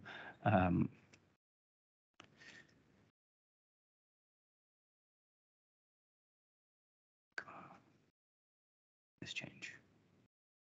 There we go. So just some photographs now for context. So the lower photograph just shows the existing bungalow as it is at present. The upper photo just shows the existing rear of the property as it is currently. You'll note, as mentioned, there are properties with existing dormers within the area which contribute towards that sense of sort of existing mutual overlooking. As you can see, this is a photograph taken from the applicant's rear garden. There's already properties within that area that have dormers within the roof that do sort of share some sort of intervisibility between them. And again, a photograph taken from higher up in the applicant's property to showing sort of position of dormers on rear roofscapes, sort of overlooking each other. So again, taking into account the fact that there is an extant permission that they could implement, the lack of objection from neighbours, and the sense that there's a degree of mutual overlooking, we consider the changes of the rear first floor by that 50 centimetres would not in itself warrant refusal of the permission. Just by way of an update, we would consider it best practice to add conditions to secure biodiversity enhancement. So we would be looking, in addition to what's set out in the report, to add a condition to secure provision of a bat and bird box. Overall, however, we would consider the scheme to be very similar to the previous approval. We don't consider the issues raised would warrant a refusal, and therefore we are recommending that permission is granted. Thank you. Again, Clive Pancho, if you'd like to come forward, please.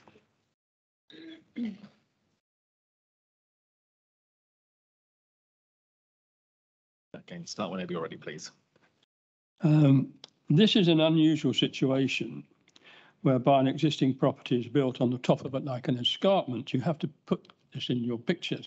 You've got the existing property up here. You've got a very steep escarpment coming down with a footpath which goes down to the base, and the other neighbouring properties are just below it. And it's very steep slope, as I said. There are several properties below this one in question, so further height with dormer windows cannot help but oversee the properties below. As advised, the Parish Council are against this application as it would totally overlook the properties below and is therefore, we consider, a major privacy issue. Thank you. Thank you very much. Members, any comments or questions, please? Councillor Riches? Can you just confirm, I think you did say that there's been no objections from any neighbours who may be overlooked or not? Yes, yeah, that is correct. We haven't had any comments from members of the public, so no objections from anyone on this application. Thank you. Okay. Any other comments or questions? Councillor Kingham? Thank you, Chairman. As we've already approved the previous application for the same property with very minor amendments to it, then I would have no problem in approving this application. Thank you, Councillor Kingham. I must admit, from my own point of view, I think the difficulty we would have I understand where the parish council are coming from in terms of privacy and overlooking, but the problem we've got is we've got a condition, permission there already that puts those windows in exactly the same elevation, but only 50 centimetres further back, which I think doesn't necessarily leave us a lot of room. But Councillor Grimes. Thank you, Chairman. Yeah, I don't have a problem with this at all. It's been proposed. I'm quite happy to second that. I don't have an issue with this. Thank you, Chairman. And just to confirm that both of you as proposer and seconder are happy with the additional condition relating to the biodiversity that was raised? Yeah, certainly. Okay. Thank you. Any further comments from members? Okay, we have the recommendation to grant permission subject to that additional condition for biodiversity, bat box and bird box. All those in favour, please show. That's clearly carried. That's unanimous. Thank you. That then takes us to our next application, which is on page 62. We move to Chiltern Poulton. And is it Mr. Titchener this time? Again? Yes, excellent. Thank you. Okay. Thank you, Chairman. So yes, so this is an application for the erection of one dwelling, including parking. It's located at 88 Broadway, Chiltern Poulton. So the application site is located in a central location within Chiltern Poulton, within the settlement limit. And as you'll see close up, it's this end terrace property which benefits from a reasonably generous plot. And again, as indicated with the red line here showing the end terrace property and the space within which the dwelling is to be proposed. So this is just the existing elevations and floor plans of the property. So it's a 3-bedroom dwelling, end terrace property on which the new dwelling would be attached. So these plans show in outline just the footprint of where the proposal will go, with a slight step back here and with new parking provisions to serve the existing and the proposed dwelling to be formed in the lower part of the garden.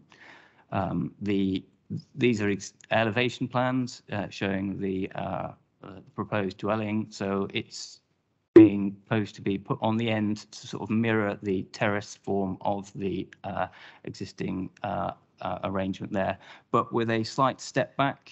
And I think when you see the photographs, there's that the intent there is to mirror the other end of the terrace, where there is a property that has been similarly sort of stepped back, just to give a more a sort of balanced view to the terrace.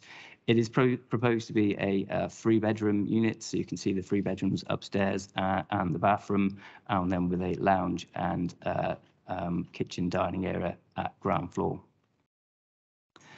This is the site plan showing how the plot is to be divided, with the new dwelling positioned here and set back, and then the garden subdivided to provide the area of garden space to serve the existing property, and then garden space to serve the proposed.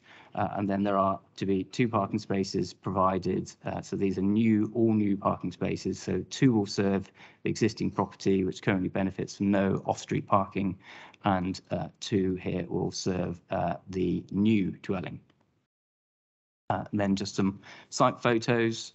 So this is the existing end terrace property. So it's what was probably a former local authority property, sort of post-war era construction. There is a listed building which is located on the other side of the road that runs down the side of the site. So the views of the conservation officer have been sought on the proposal, and I'll just come on to that in due course.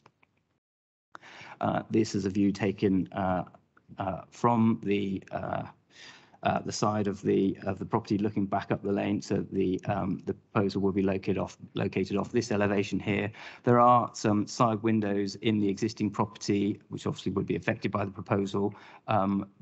This one serves a bedroom, but that bedroom is also served by a window at the front, so that will still retain adequate natural light with the infilling of that window.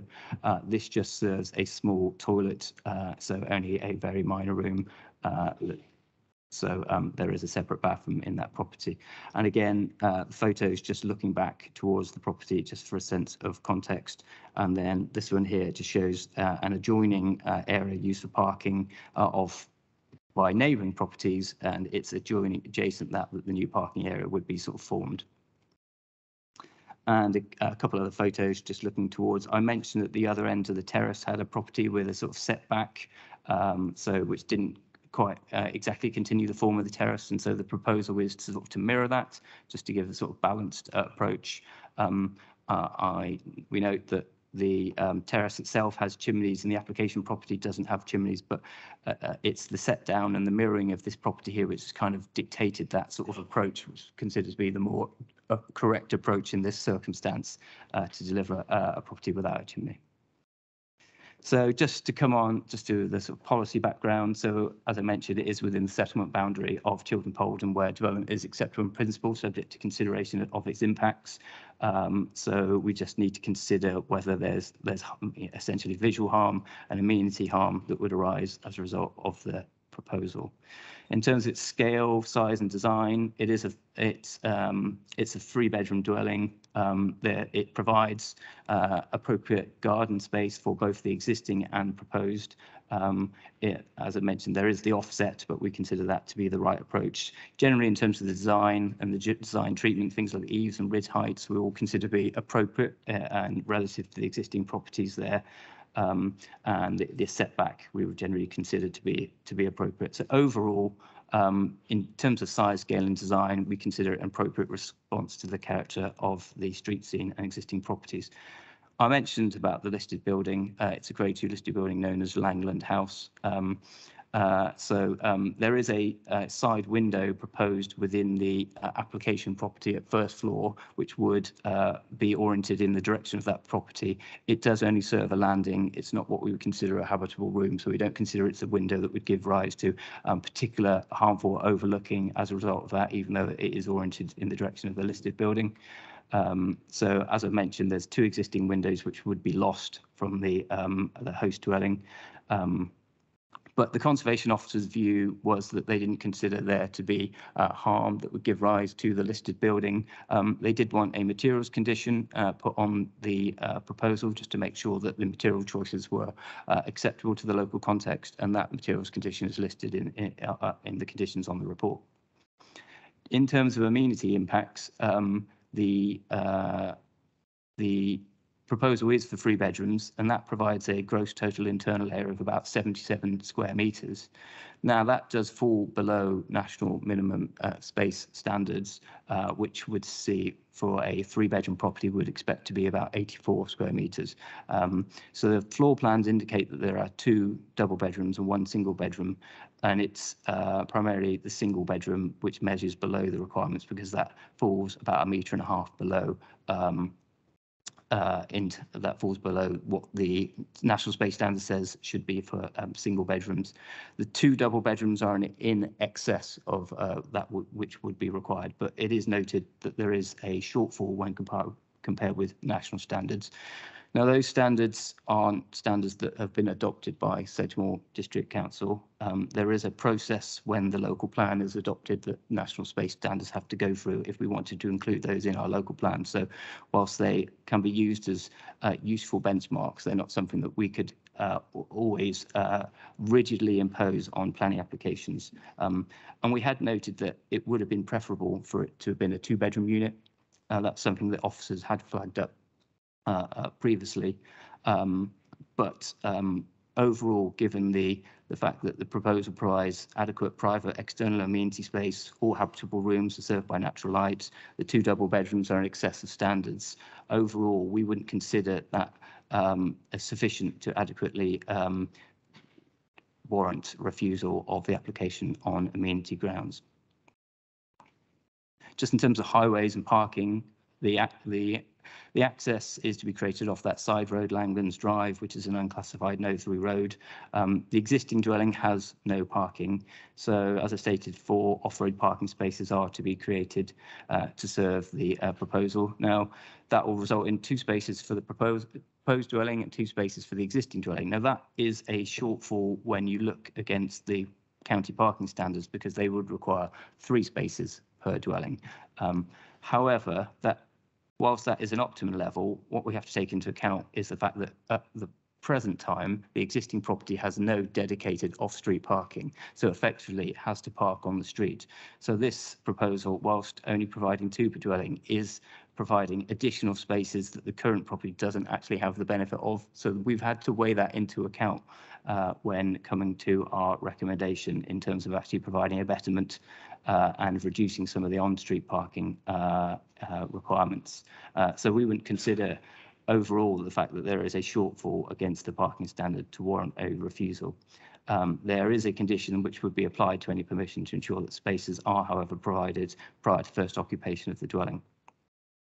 And just on ecological matters, there has been ecological surveying.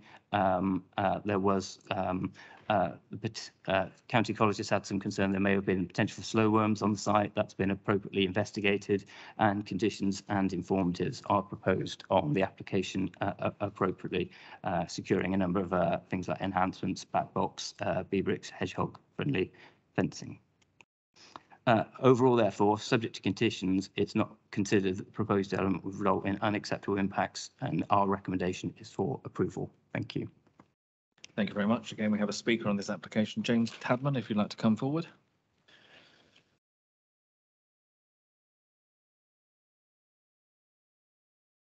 Good afternoon. Again, just reminding you've got the 3 minutes. You'll see the time on the clock and start whenever you're ready, and we'll set the clock going. Okay, dear members of the planning committee, I would like to thank you for giving me this opportunity to speak to you in support of my application to construct a new dwelling at 88 Broadway, Chiltern Polden. I would also like to thank the planning officer, Emma Corley, for assistance with the application and for a balanced, supportive assessment and of the proposal and her recommendation for approval subject to conditions. The application before you is for a modest 3-bedroom dwelling that seeks to extend the terrace of dwellings in a way that reflects its existing character and has no harm on the street scene, setting of the nearby listed building, or the immediate surrounding area. The planning officer and conservation officer have found the design to be entirely acceptable. The planning officer has confirmed that the proposal is acceptable in principle and only complies with the relevant local plan policies. The third bedroom is a bit on the small side when compared to the national space standards. However, it is easily be used as a study or simply a small bedroom. It is noted that the national space standards are not a policy requirement within the local plan, which is why the planning officer has found the size of the bedroom to be acceptable. Both the existing and proposed dwelling retain approximately sized gardens that are still larger than those in the development of Langland Drive at the rear. We have also set the fencing back from the side of Langland Drive and kept it low in order to retain openness and also visibility for the parking. With regard to the parking, 88 Broadway doesn't currently have any parking spaces, so we've designed it so both number 88 and the proposed dwelling have two parking spaces each, which the planning officer has found to be acceptable. We have put the parking at the rear of the site, so it's off the main road, hidden at the back, and where the adequate level of visibility can be achieved. I note the concerns raised about the presence of slow worms on the site, but an ecological survey was carried out which found no evidence of slow worms or any other protected species on the site. It is my intention to construct the dwelling and sell it on the open market, hopefully to a local family who needs a moderate-sized dwelling. I note concerns from the local residents that the dwelling may be subject to change of use in the future. This is not my intention, but in any case, this would require a new application for planning permission for the council's decision. Thank you for allowing me to speak to you, and I hope you find my proposal acceptable and grant permission with conditions today. Thank you very much. Members, any comments or questions, please? Councillor Kingham. Thank you, Chairman. It's good to see that parking has been provided on this application, because on that particular part of Broadway, it is very tight and there are a lot of traffic that uses that road. So the introduction of parking spaces is a good good for the site and for the properties, and obviously for travellers through Chiltern Bowen. And I'd like to move the recommendation. Thank you. Any other comments or questions from members, please? Then I'm looking for Councillor Grimes. Thank you, Chairman. Although I'm not overly keen on the size of the third bedroom, I will second the motion. Thank you, Chairman. Thank you. If there's no further comments or questions, we've had the recommendation moved and seconded to grant permission. All those in favour, please show. That's again unanimous, so it's clearly carried. Thank you. Takes us to page 71 then, please, members, which moves us into Enmore.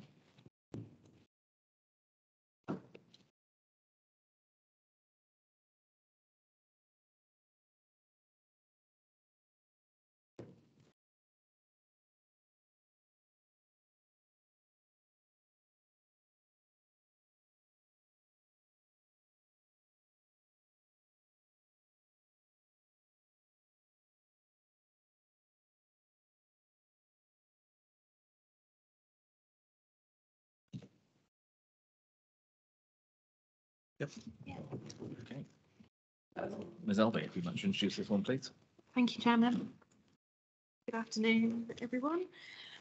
So before we start, Councillor Caswell has since made a representation stating that he is fully in support of the application, as in his view it does not detract in any way from the existing property. Sorry, I'll catch my breath back.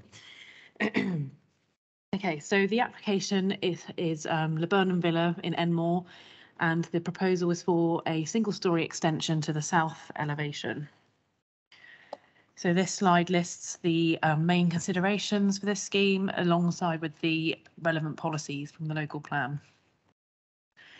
So the site is in Edmore, to the east of the school and to the west of the golf club. I think I've got that the right way around, yeah. So the property lies to the north of the junction of Enmore Road and Andersville Road, within a residential area. To the south and circled in purple, there are 3 Grade 2 star listed buildings, which will be referenced to later on. So the site is this house, this house up here. So the existing property is of a traditional appearance with a single-storey, more modern extension to the side. The application seeks consent for the erection of a flat roof extension projecting from the front elevation. The proposal will have a flat roof, a roof lantern, and will be finished with render and an oak timber frame. It should be noted that there is previously refused scheme for a single-storey front extension. The scheme was refused for two reasons. The first reason was that the projection from the front elevation was considered to be an incongruous form of extension to the detriment of the character of the existing dwelling, the surrounding street scene and the wider landscape. The second reason was due to the impact on the setting of the Grade 2 star listed buildings to the south, which you saw on the previous slide. We then move on to photos of the site. So the house, Laburnum Villa, is this property here. So this is the view as you approach this part of Enmore. Again, as you get nearer to the site. Then when viewing the site from the junction opposite. We then move on to closer views of the property. So you can see that the front has a sort of a Georgian Victorian character in terms of the window proportions and positions. The extension will be erected here. Oh, other screen. Sorry, I keep pointing on the wrong screen. So in respect of impacts on visual amenity and landscape, the application site is in a prominent position as the site level is raised compared to the highway and is opposite a junction. The site, and in particular the part of the site where the proposed extension will be erected, can also be viewed from a distance on the approach to the hamlet. This prominence combined with the front projection is considered to be an inappropriate addition to the street scene, as the proposal would be an incongruous form of extension and would also erode the linear character of the Georgian style property. The previous application was refused due to the projection from the front elevation, and this has not been amended. Additionally, the width of the proposed extension is wider than the modern side extension to which it adjoins, and this combination of factors is considered to result in a detrimental impact on the character of the historic property and would erode the traditional Georgian face that characterises the property. In terms of the wider historic environment, there are 3 Grade 2 star listed buildings to the south of the application site, and the Conservation Officer considers that the setting of these buildings would be harmed by the proposed extension. In respect of impacts on residential amenity, there are no concerns. However, due to the impact on the street scene, the listed buildings to the south, and the character of the existing property, the proposed development is not considered to comply with policies D2, D19 and D26 of the local plan, and therefore the officer recommendation is to refuse. Thank you. Again, we have a speaker on this application, so Simon Martin, would you like to come forward, please?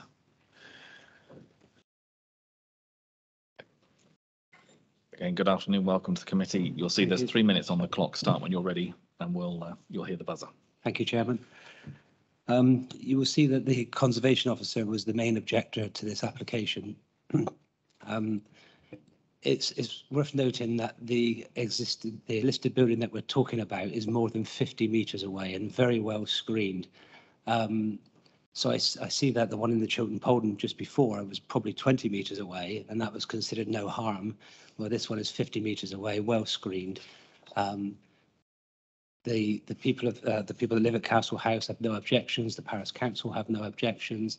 The Ward Councillor is in support of application.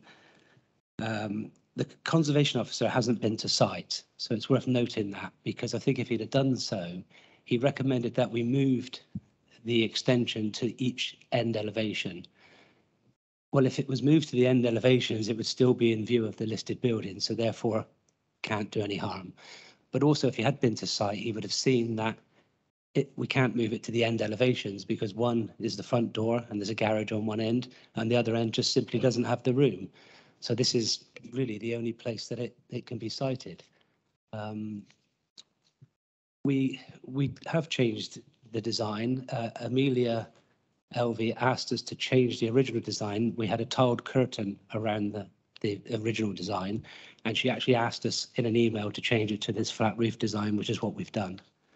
So we have had dialogue. We've done everything we can, and we're just a bit shocked why it isn't going through. The only other thing to note really is that we talk about the property have been historic Edwardian stroke Victorian. It's neither. It was 2 cottages, both villas. It was converted.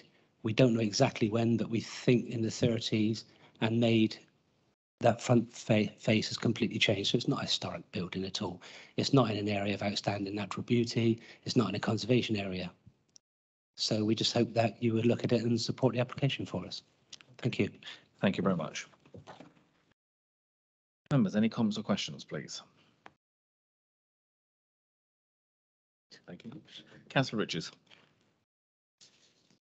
Yes, thank you very much. As this isn't, as we just heard, in a conservation area, could you just tell us a bit more and expand on the screening that is there already, and why, when completing this extension, it would have such a severe impact on the list of buildings, which are quite a long way away in this part of the landscape? Thank you. Yep, sure. So in terms of screening, as you can see, there is some vegetation. So these photos were taken recently, so I guess showing what it's like during the winter. There's no protection for this vegetation, so it could be removed without prior permission. In terms of the listed buildings, I note what you're saying about the distance. That is only one of the reasons for refusal. So reason 2 relates to the potential impact on the listed buildings. It's also considered to have a detrimental impact on the character of the property itself, as well as the listed building. So hopefully that clarifies things. Councillor Betty. Thank you, Chairman. Amelia, can you just show me on this picture here whereabouts the proposed building's going to be, please? Yeah, where that sort of modern single-story extension is there. So it's going to be the width of that and slightly more about here. Because you can't hardly see that now. So is it going to be, from the plans, it doesn't look like it's going to be any taller than that bit anyway. Just moving, no, so it would be a similar eaves height. So yeah, it would be similar to the single story extension. I must admit, from my own point of view, I understand the recommendation that we've got, particularly bearing in mind the report we've had from the conservation officer. But I am struggling slightly in the sense of it is if this was a listed building itself, I have total agreement. I think, however, the fact this isn't listed, it's 62 metres, do you say? It was sort of 660 about metres from where it is. We've seen the screening that's there at the moment, and I understand, yes, that could go tomorrow, but that's in the control of the applicant, so one would imagine that wouldn't be something they'd want to necessarily do themselves. And I think the redesign actually from the first design has improved it enormously in terms of keeping it down and low, and therefore keeping it at that sort of eaves height rather than going up. I would struggle, I must admit, to go with the recommendation as it stands at the moment, because I think whilst I understand where the conservation officers come from, I just don't think in this setting it has the impact that he is concerned about. But Mr. Noon, did you want to comment? I mean, yeah, obviously, with there being 2 reasons for refusal, you could sort of disagree with us on one or both of them, leading you to sort of say delete the reason for refusal you disagree with. But if you agree with us on the other one, then that would still lead us to a refusal. Or obviously you could disagree with us on both reasons for refusal. Yeah. I think our concern on this one has always been this sort of conservatory type structure on the front of an attractive older property. That's very much, as officers today, sitting here today, that's our strong area of concern. Conservation officer felt very strongly about it, and his reason for refusal went on the original application, and obviously the same issues are engaged on this second application, and we felt it would be inconsistent to walk away from that reason for refusal. So it's here again for you to consider today, and you disagree with us on one, both, or none of the reasons. So okay, yeah. Councillor Kingham. Thank you, Chairman. Yeah, I mean, say when you look at the proposed extension from the road, it's hardly visible. I don't have a problem with that. The only thing I would like to see is maybe that the conservatory could be, you've got a Georgian style windows within the property.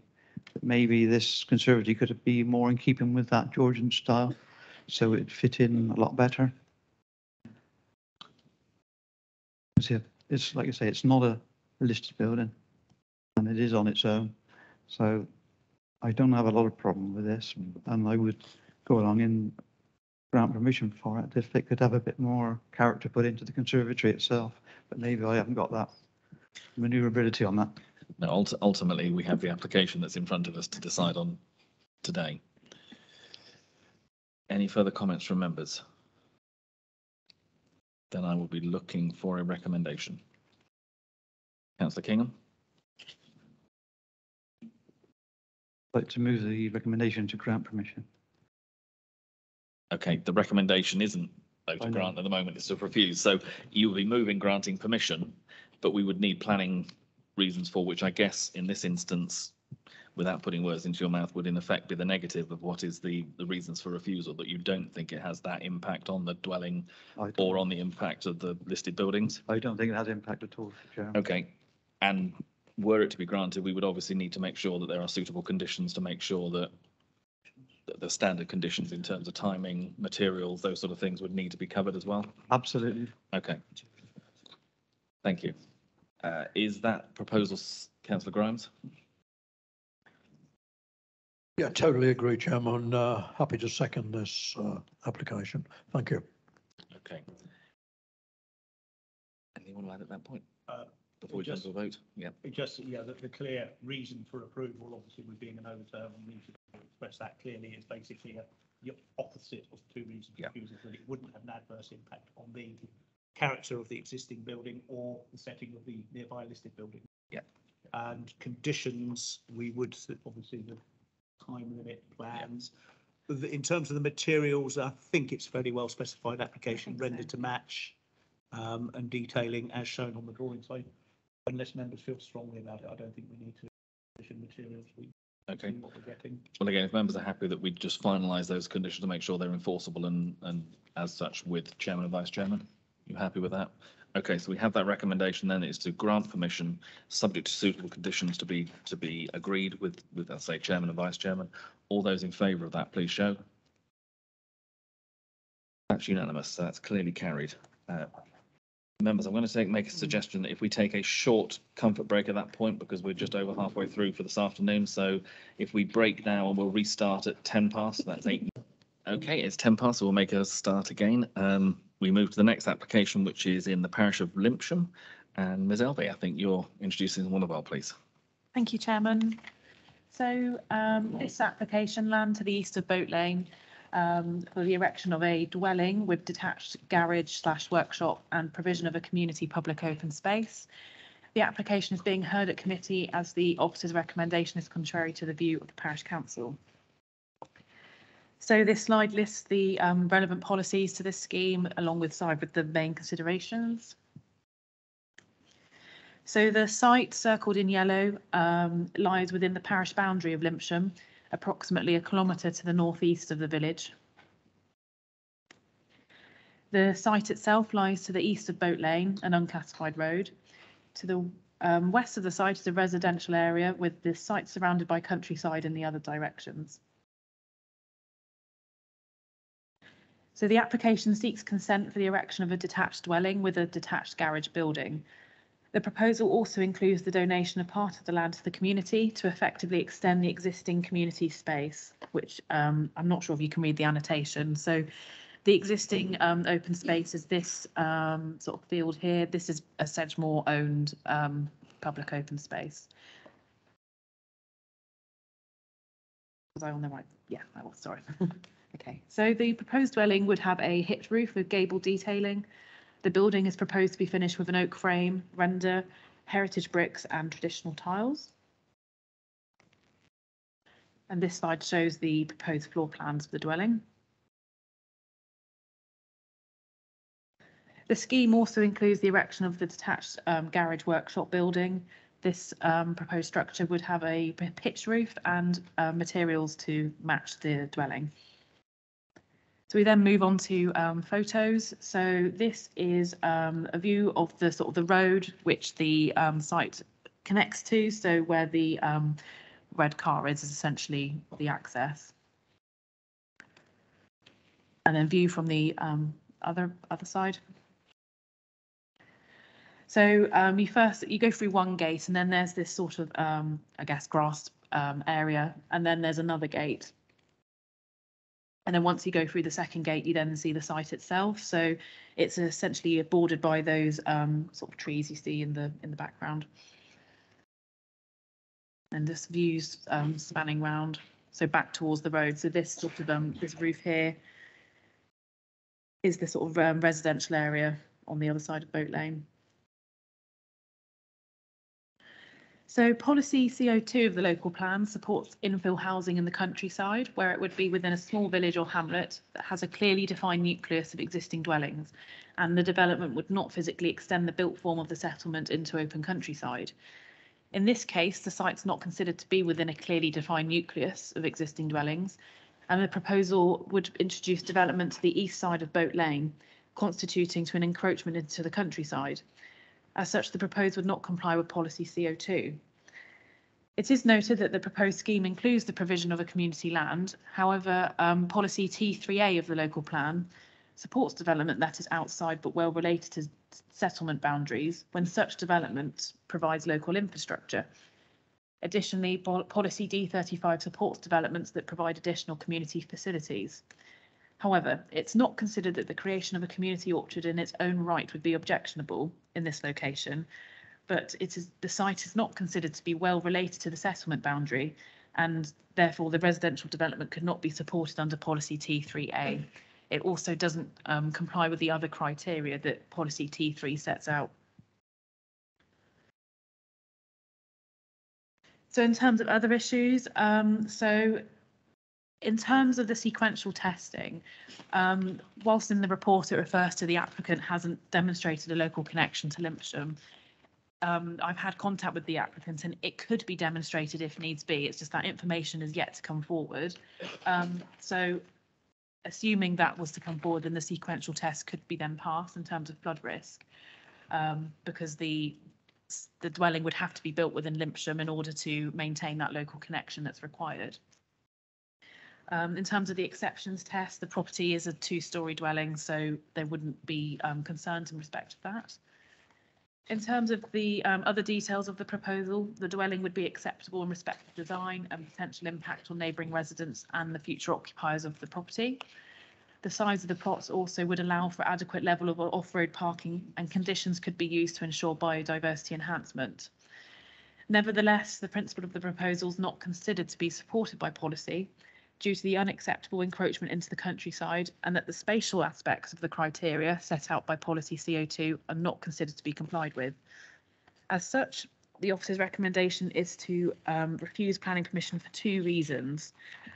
So the first reason is that the erection of a dwelling in this location would not constitute infill development within a clearly defined nucleus and would extend development into the countryside. In terms of the second reason, this then goes back to the local connection. It's not really an issue because the information could be provided, it just hasn't been yet. So the second reason relates to the sequential testing, the sequential test not being passed. But if the local connection could be evidence, then that could be overcome. But nevertheless, the clash with the spatial criteria of CO2 isn't considered to be complied with. Thank you. Thank you very much. You'll see we've got a couple of speakers on this one. If we could start with Councillor Gilling, if you'd like to come forward.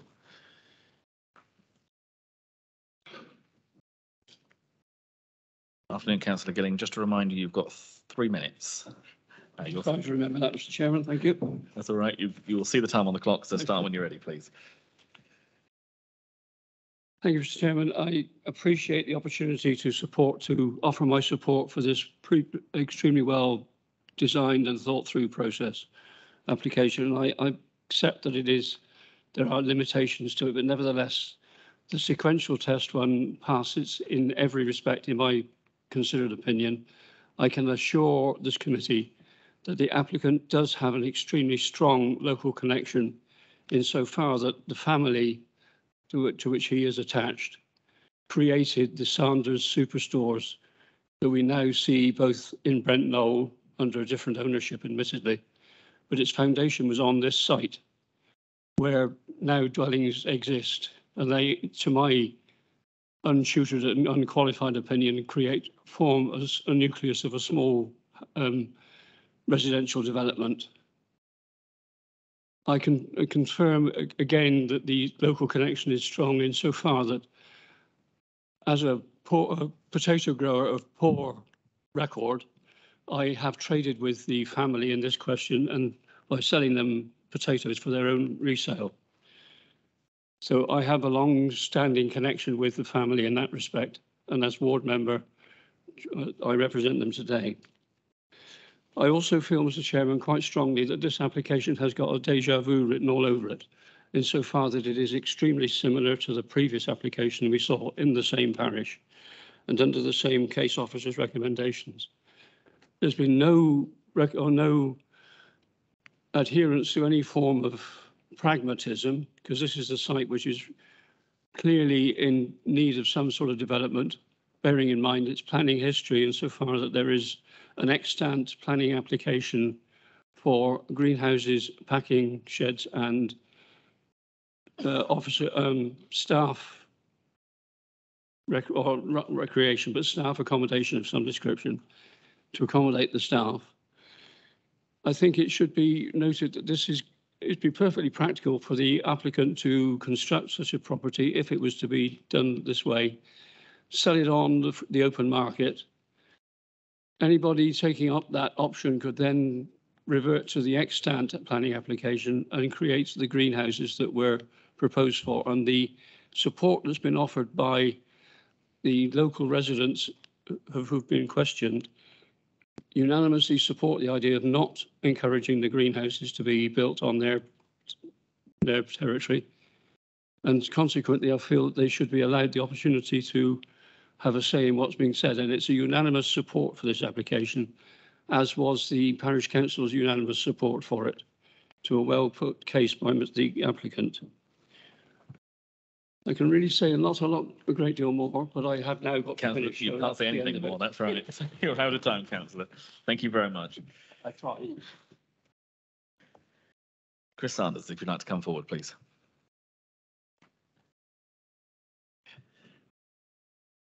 Again, just remind you, you've got the 3 minutes. You'll see the time on the clock. Please start when you're ready. Thank you. Mr. Chairman, members of the committee, thank you for allowing me this time to speak to you.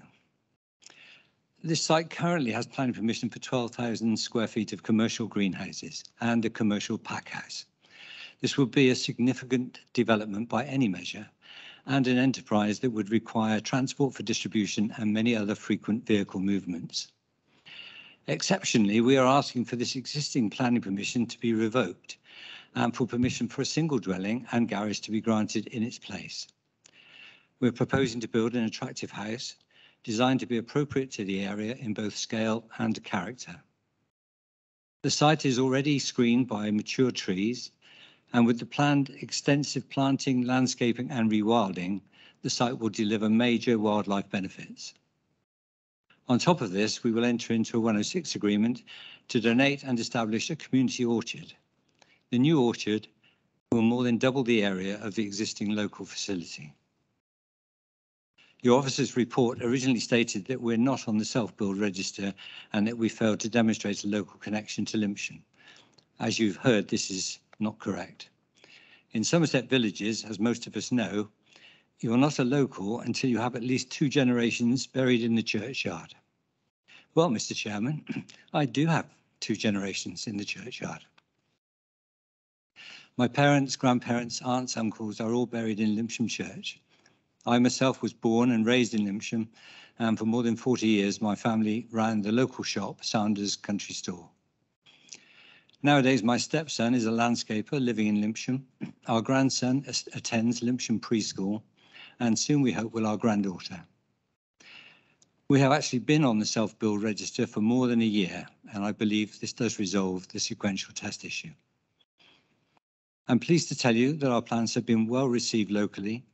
We have received strong support from both Lympsham Parish Council and local residents, who of course will benefit from the reduced traffic movements and a greatly improved neighbourhood amenity.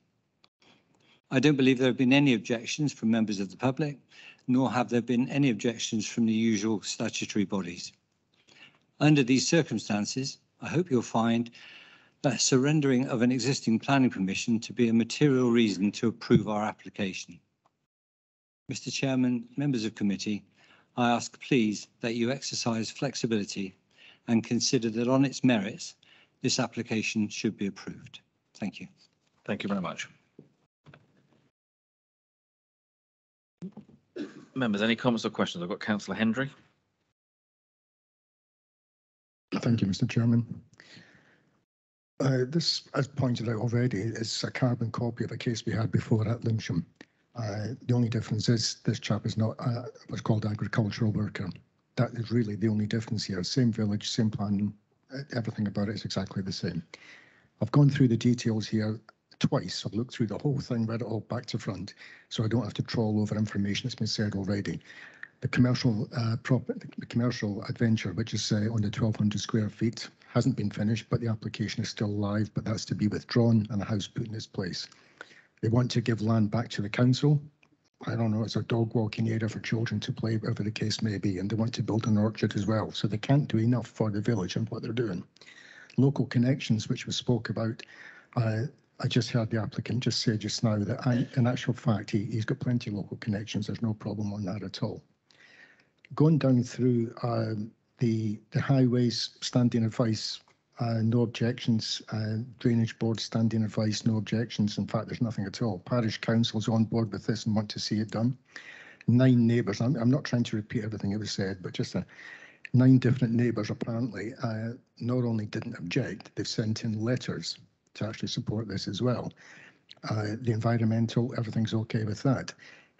There's no abhorrent comments at all from any single person or body, absolutely nothing.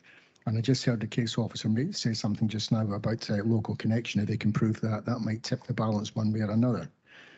Now, again, I do stress, I'm not going to just keep going over everything you said, but this plot of land can be built on is exactly the same as the case before. And if we go to page 78, paragraph 3, I think it is, Lymsham Parish Council support the application for a thoughtfully planned residential dwelling. The applicant addressed the Parish Council, the community orchard. So this applicant has done everything he possibly can. There's nothing adverse I can say about this. Now you could probably go down the road and say policy CO1, policy justification. He has actually justified that why he wants the house. They want to take away a commercial property, a commercial adventure which is there, and build on the land which has already been started built on.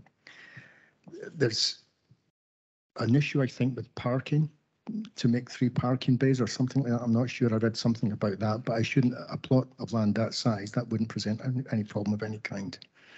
And as he said, he owned the garden centres, which was all local. And I've just heard him say just now he's got family actually buried in the parish. So that's the way it is.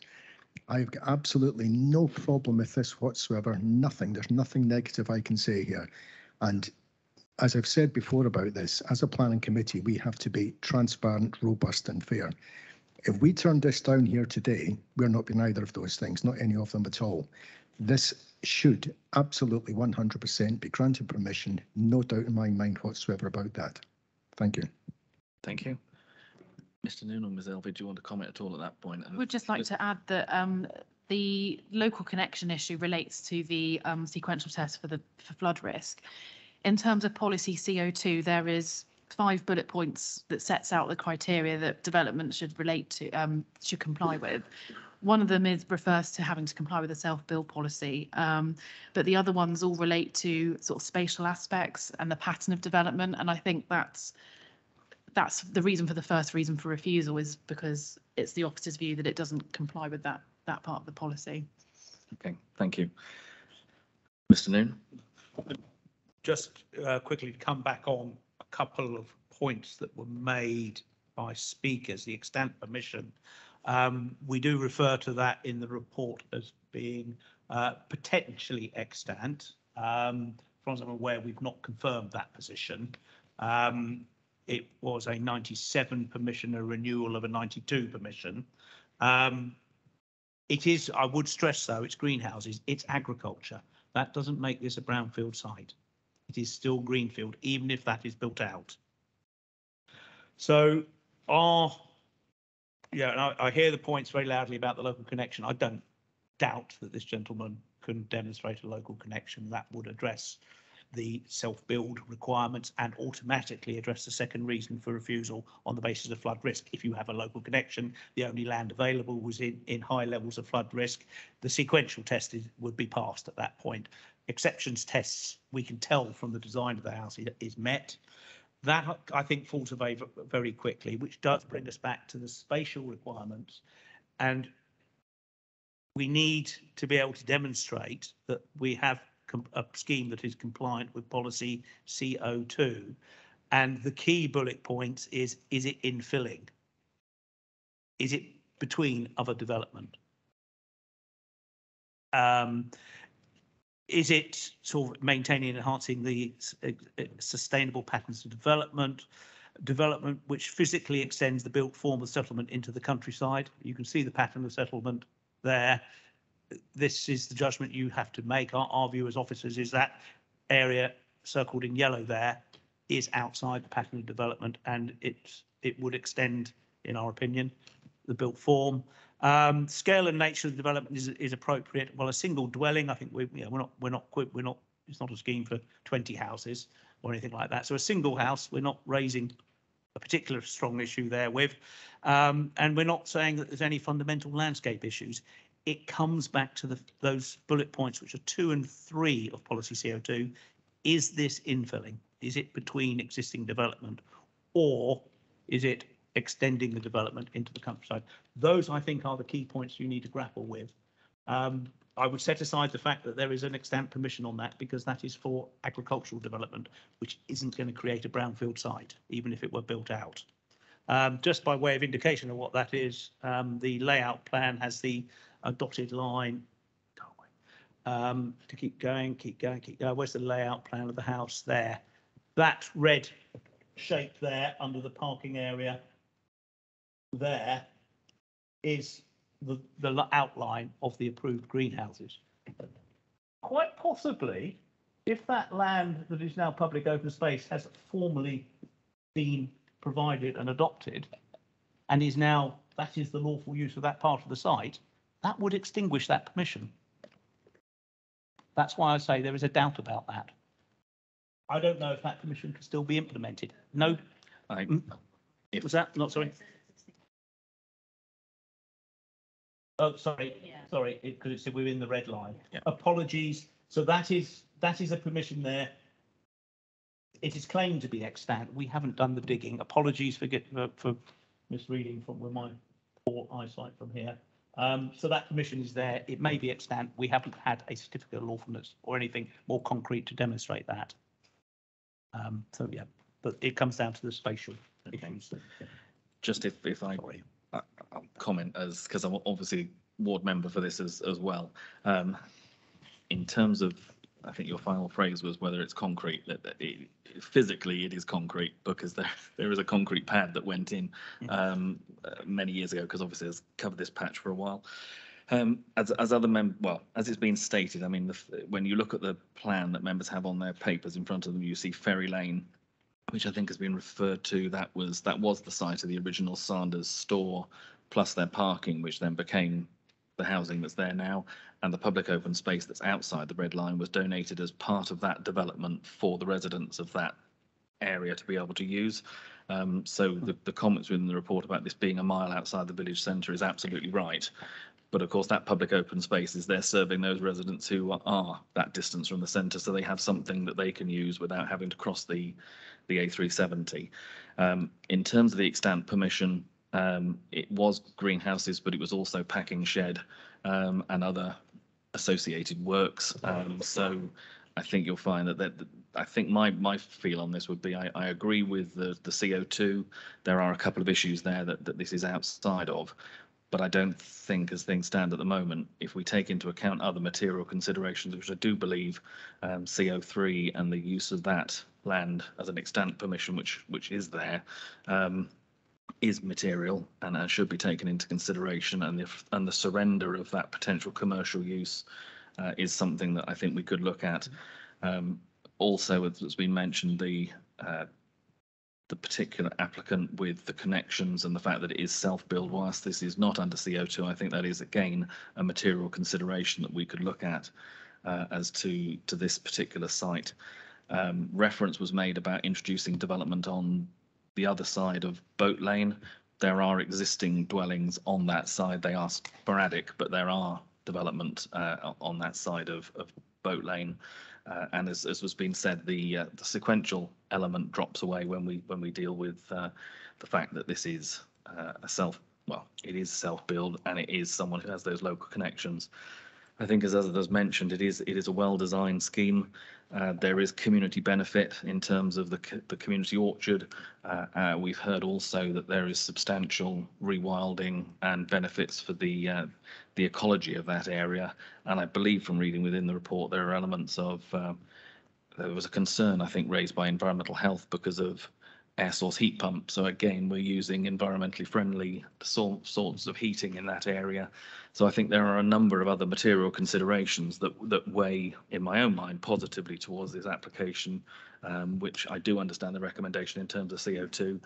It isn't in a nucleus as an infill. It's close to a very big nucleus, but it's the wrong area to be an infill. So at the moment, I'm still minded to hear the debate.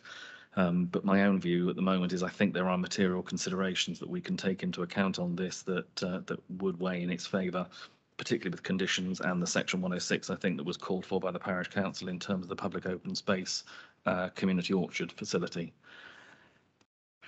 Looking for any other comments at the moment. I'll come to Councillor Betty next. Thank you, Chairman. I'm wavering on this one at the moment. What I don't fully like is the idea of, if we don't have this, you're having the greenhouse and that. I don't like when we seem to go that way. It doesn't sit well with me that you either have this or you're having this chucked at us. I don't like that being put upon us. On Lympsham's Parish Council's comments, there is a comment about the Section 106 agreement about the future maintenance and it not being the sole responsibility of the Parish Council. Now, will this be put in so that it's not the sole responsibility for the Parish Council, or will they actually have the sole responsibility of this new orchard and public open space, which they seem not to want their responsibility of? Could I make a comment on that, only in the sense of the public open space that's there at the moment is not the responsibility of Lympsham Parish Council, it's this council, because it was turned as a 106. But Ms Alvey? Yeah, I was just going to add to that it's Sedgemoor owns the current public open space that's next to it. In terms of who would be responsible, I guess it gets sort of thrashed out. If a Section 106 was if we were going down that route, it would be looked into. Normally, when we take on formal open space as part of development, we expect a commuted zone, depending on the nature of the layout and what is being offered. May not be appropriate here, but just wouldn't want to rule it out if that's what is necessary. But have we had open spaces officers' views on this one? No. No, so I think we probably we will bring them in to advise us. Okay. Mrs. De Vries from the cheap seats, would you like to join us? I do apologise, and I was really trying not to get involved. Can you just go to the layout plan where you've got the L-shaped footprint of the building? Just because I want to make sure that members are giving appropriate consideration to the material considerations in this case. So the background planning permission, the additional packaging and storaging area is the small square at the front of that building. So the rest of that footprint is all greenhouses. So in the National Planning Policy Framework, agricultural development is greenfield. So even if it was commenced, it's still a greenfield site. And given the footprint of the packaging area, that would be considered to be ancillary to the agricultural use of the building. So I just wanted to make sure if you are taking into consideration the history of the site, you are fully aware of where that sits with the National Planning Policy Framework. And I forget the second point I want to make, but I will leave it to members to carry on debating. Sorry, thank you. Councillor Hendry. Thank you, Chairman. Could you go back to the aerial plan showing all the properties on well, there was another one than that, wasn't there? Yeah. Okay, right. Stop there. Very plain for all to see. It's not an infill. It's not what's called nucleus of 10. However, we have before at this committee passed exactly the same. Something that's outside a nucleus of 10 or not an infill. This is not so far outside that anybody could put up a big fight or an argument about this. All the properties on the other side of the road, on the west side, slightly to the north, and I think there's even one to the south there, that little red square, is that an odd property? So they're all within that kind of framework. I stand by what I said earlier. I have no problem whatsoever. Now, I know there's a few rules to bend there, greenfield, brownfield. I understand all that, I get it fully. But bottom line, I'm okay with this, no problem whatsoever. And I recommend we actually grant permission. Thank you. Okay, I'm looking for other comments, questions from members. Councillor Kingham. Could you say where the village envelope actually is, where the boundary would be? Yeah, I don't have a plan of it, but it's closer to the actual village of Limpsham. So sort of down here. So there's no settlement boundary. There's no boundary. No. So it's not outside, therefore it's no boundary, it's not outside of it. It is outside of it by some distance. There's no boundary. The boundary's down in but around Limpsham. Yeah. I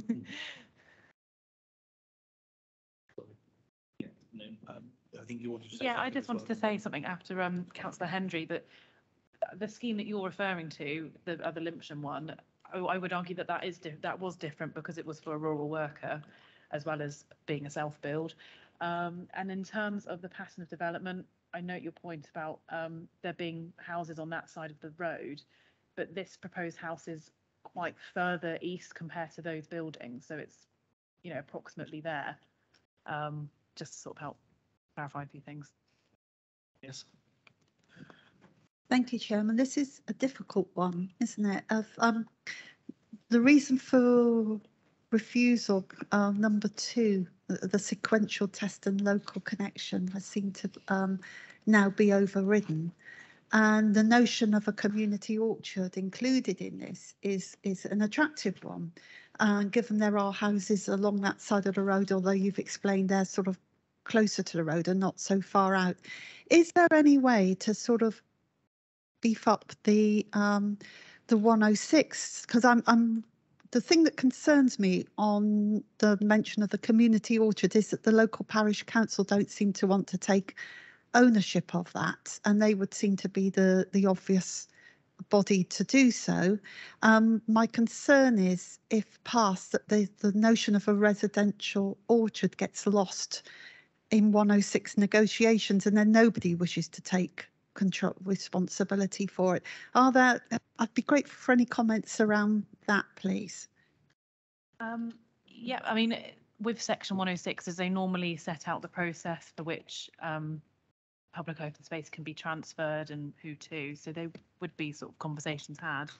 I mean, in terms of the community orchard, I guess the consideration has to be made about whether or not that outweighs the harm of this development taking place in this location. And if I could just add to that, we've got 2 different possible, 3 if you include brownfield land, greenfield land.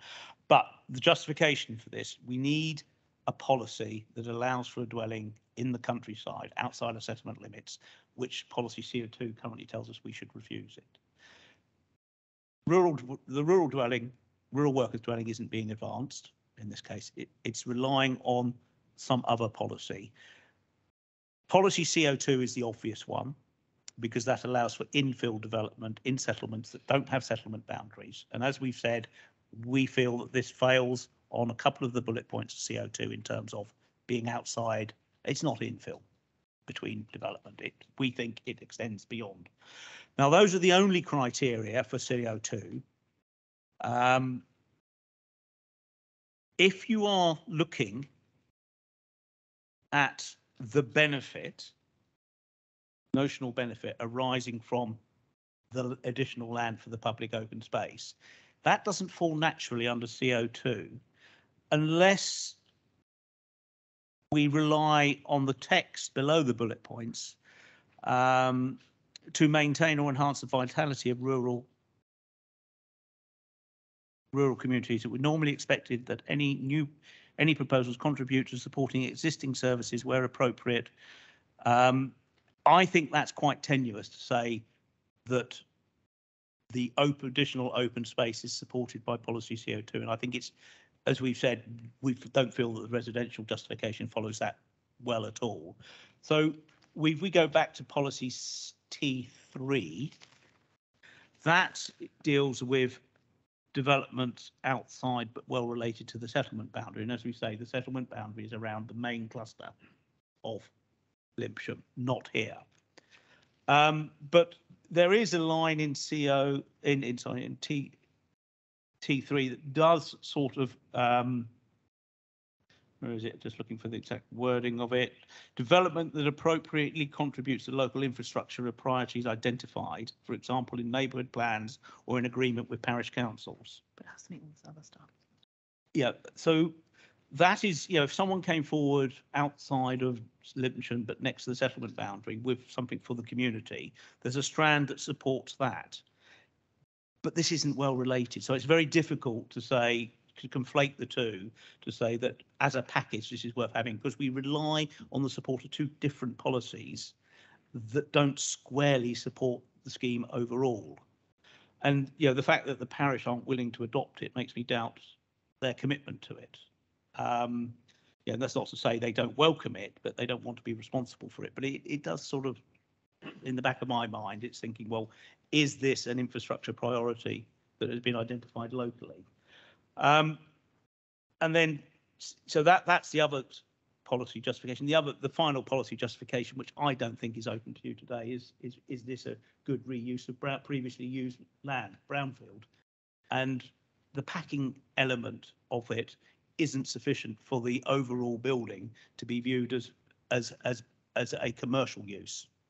It was a greenhouse to supply plants to the garden centre, so that would be horticulture, which is, in planning speak, agriculture. So that line of support for this particular scheme, I don't think is available to you. So I'm sorry, to make those points, but just to really amplify what we've said in the report. Can I just ask a question in terms of that CO3 policy? Totally accept what you're saying in terms of this is a agricultural use is a glass house or a greenhouse, but we are talking about 12. I think it was the figure was given 12,000 square feet of buildings that would be glass house, yes, but they are still. I mean, we're not talking about a little greenhouse in the corner of a field. We're talking about really substantial industrial size development. It's a substantial footprint indicated on this plan here. So what's that? 6-7 times the footprint of this house, and the house is quite a. But also with CO3, that where the employment use is being lost, there has to be a demonstration that it's no longer viable, as well as the other things. I've got, I think, was it Councillor Grimes had his hand up? Thank you, Chairman. A very difficult one, this, but I think it's time to move this on. I have to agree with the local connection, but I believe we have to be consistent on encroachment in the countryside, and the office has reason to refuse. So in this case, I'm going to move the recommendation to refuse permission on this. Thank you, Chairman. Thank you. Councillor Kingham. Chairman, we've had a document which has been approved, which is the local plan. And on that local plan, it has various conditions where you can't build. And one of them is building outside an open countryside. And to me, this is what this application is. So I would go along with Councillor Grimes, and I would go along with the officer's recommendation to refuse. Okay. Are there any further comments or questions that members have before we go to a vote? Because we have a recommendation that has been proposed and seconded. So the recommendation that's before us is to refuse permission because, and I presume, are we looking at reason one only, or are we looking at both? Okay. Thank you very much. So that's based on the two reasons that are on your papers before you today. All those in favour of that refusal, please show. 2, 3, 4, 5, 6. 6 in favour, And those against, please show. 2 against. So that is clearly carried. So that is permission refused. 6 to 2 to 0. Okay, thank you very much. That brings us to the next application, which is on page 84. We're at North Petherton in Moon Lane. So we have Ms. Elvey again, please.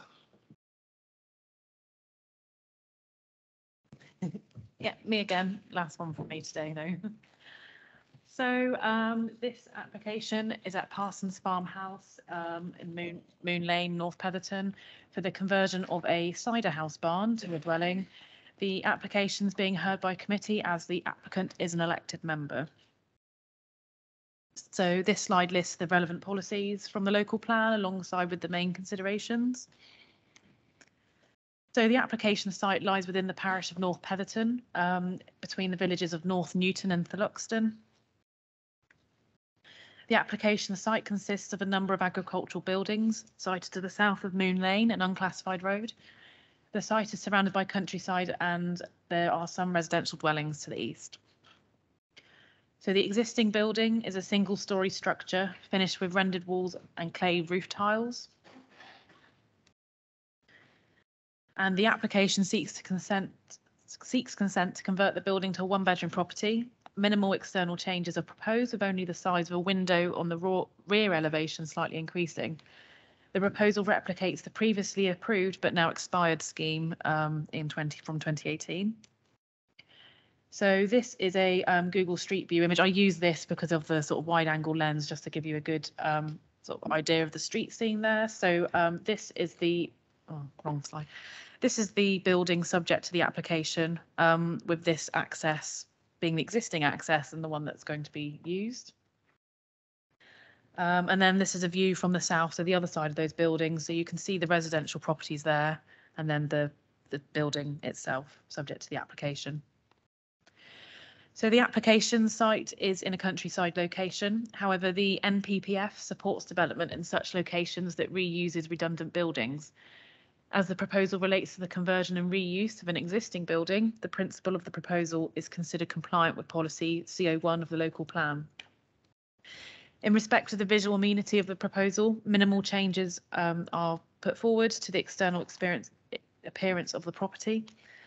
The building is an adequate distance from neighbouring properties to not give rise to an unacceptable impact on the amenity of neighbouring residents, and the accommodation proposed is acceptable in respect of the amenities of future occupiers.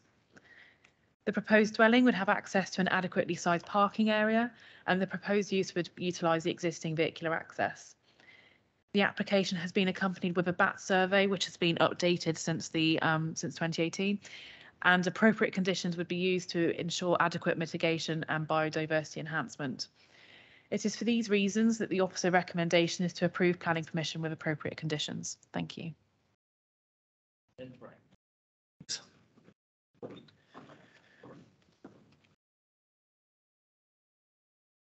Good afternoon again. If you start when you're ready, you'll see the time on the clock.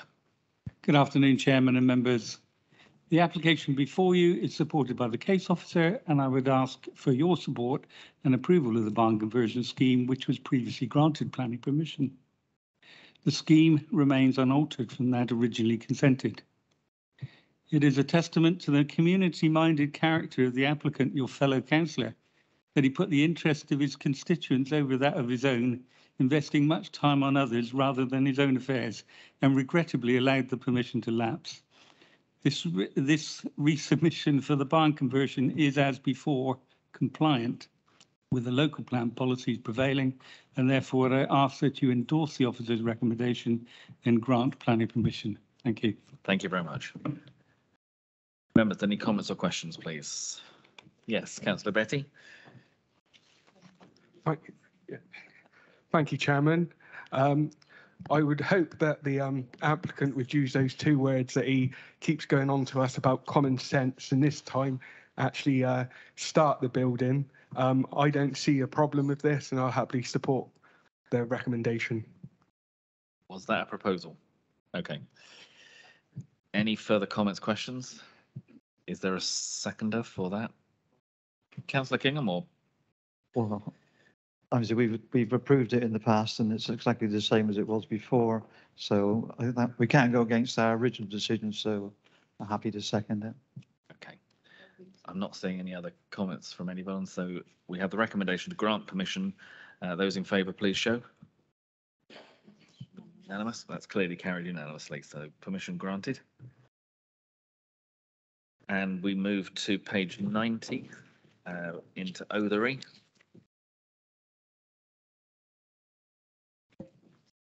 And welcome back, Mr. Titchener.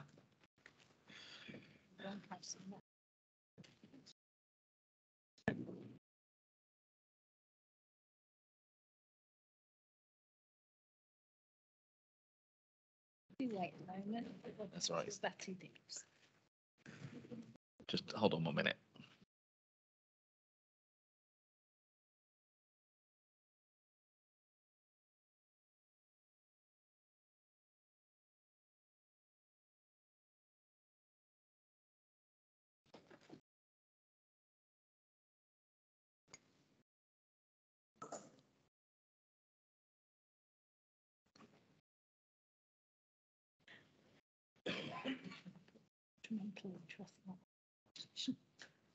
That'd be right the first time. Okay.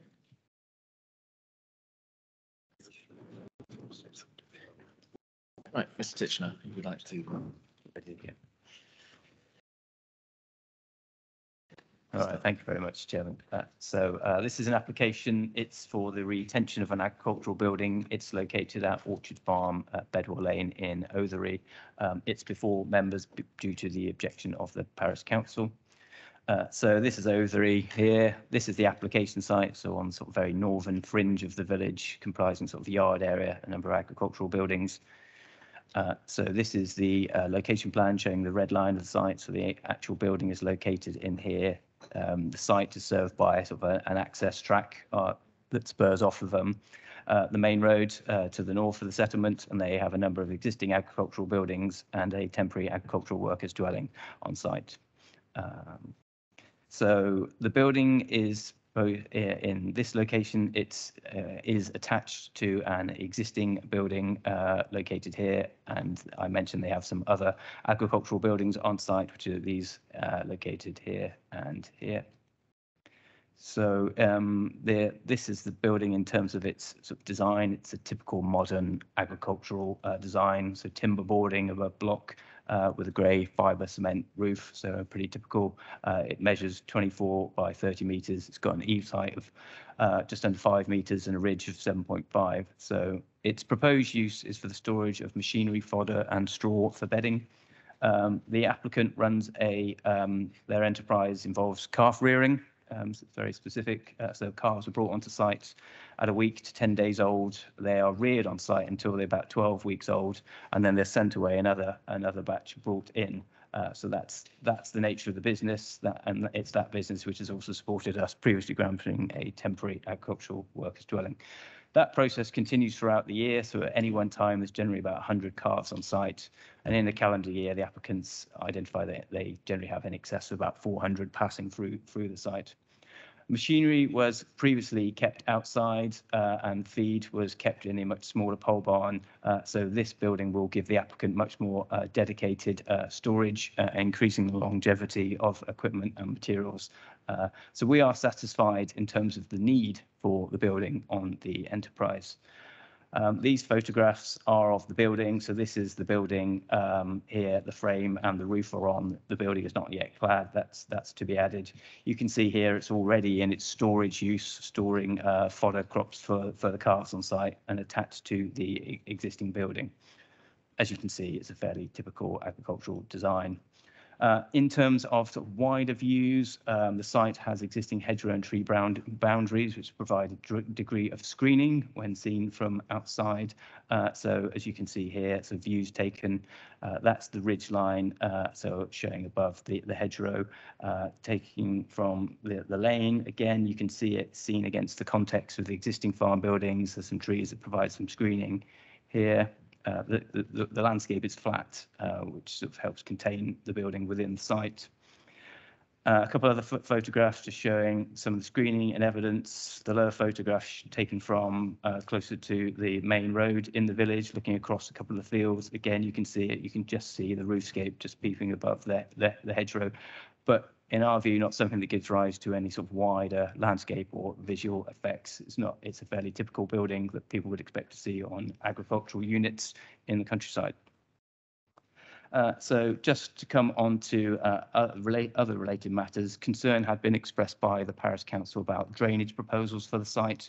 The site is in flood zone 3, as is much of the surrounding area, and the parish were concerned that soakaways would not be suitable due to clay soil, and that wasn't appropriate means of drainage. So the application has sat with us for a little while the applicant has commissioned a drainage consultant to put together a drainage strategy for the site. So site conditions were examined, and they put together a scheme that now proposes 2 above ground attenuation tanks. So that's these 2 tanks shown here. The size of the tanks has been calculated relative to the size of the roof to be drained. They will then discharge via a pipe to the adjoining watercourse at a controlled rate. The council's drainage officer has reviewed these proposals and now considers them to be an acceptable means of drainage for the proposal. So we would seek to secure that drainage scheme via a condition to be attached to the permission. Just in terms of other matters, in terms of amenity impacts, there are very few nearby dwellings. It's a storage use that's proposed. It's not being proposed for livestock, for example. So it's not something that we would consider gives rise to amenity impacts. Largely, that equipment's already being stored on the site. This just gives it a covered place within which to put it.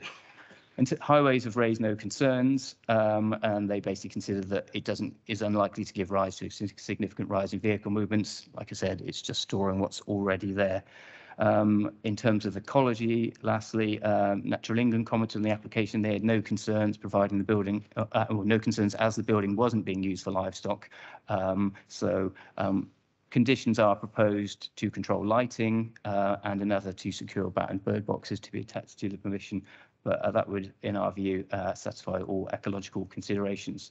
So in summary, we would consider the need for the building to be justified to support the growth of the business. We do note the concerns of the Parish Council, but subject to the conditions, we consider that the proposal is acceptable and therefore our recommending permission is granted. Thank you. Much. As you see, we have a couple of speakers on this one. So Andrew Tizard, if you'd like to come forward first of all, please.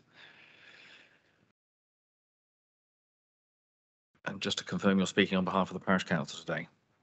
Okay. Start when you're ready and you'll see the title. Thank you, Mr. Chairman. Osery is a rural village with numerous working farms, and support of our agricultural community is the heart of the village ethos and defines us as a community. However, our concerns have been raised about its development widely. The size and scale in the original application dated December 2020 stated that the site encompasses near of 8 hectares. This is a vast overstatement of its actual size, which is correctly stated in another planning application made later to the council in July 2021, where it's stated as being 0.17 of a hectare. As such, we feel that the size is disproportionate to the small holding. Use and future expansion. The applicant states that the barn is of a size required to allow for storage of vulnerable agricultural equipment, procurement of additional animal feed, fodder and bedding materials. However, since completion over the last months, the barn has been used for storage of a large Bridgewater carnival float, the presence of which has been partly obscured by a hay bale wall. It is suggested that if spare space inside exists for such storage, this illustrates the barn is oversized for the farm's needs. As for future expansion, in the later planning application dated July 21, the applicant states there are no plans to expand the farm. Flood potential. We are pleased that the applicant and agent have recognised the position of the development within floodplain 3. However, we dispute their assessment of the rainwater management, which we've had assessed. Whilst it is stated a 15,000 litre attenuation tank we use to collect the rainwater, this is inadequate. Environment Agency Weekly Bulletin for the 28th December 22 to the 3rd of January 23 states that in the worst affected region, southwest Somerset Levels area, 53 millimetres of rain fell. Using the accepted algorithm equation to assess rainfall collection of a roof, which is stated as 756 square metres, this would collect with a 10% loss, which would still go into the ground, somewhere in the region of 36,000 litres of water, way in excess of the attenuation tank. If you look at December 22 as a whole in the Somerset area, this would be in somewhere in around 95,000 litres. With global warming and unusual weather anomalies becoming the norm, there is a serious concern that this development, if allowed, would cause risk of flooding to the 2 residential dwellings immediately near the property, 1 business and small hold immediately to the west. The applicant discusses siphon of water off the nearby rings, which are minor. Character and setting, we're concerned that although that the nearest listed building is close, the MPPF and O3 design statement does actually allow and require the looking into the heritage setting of other buildings. We believe this application should be refused. Thank you. Thank you Sorry, I very much. rushed you. I've got an awful lot. No worries. Thank you. James Benton, if you'd like to come forward, please.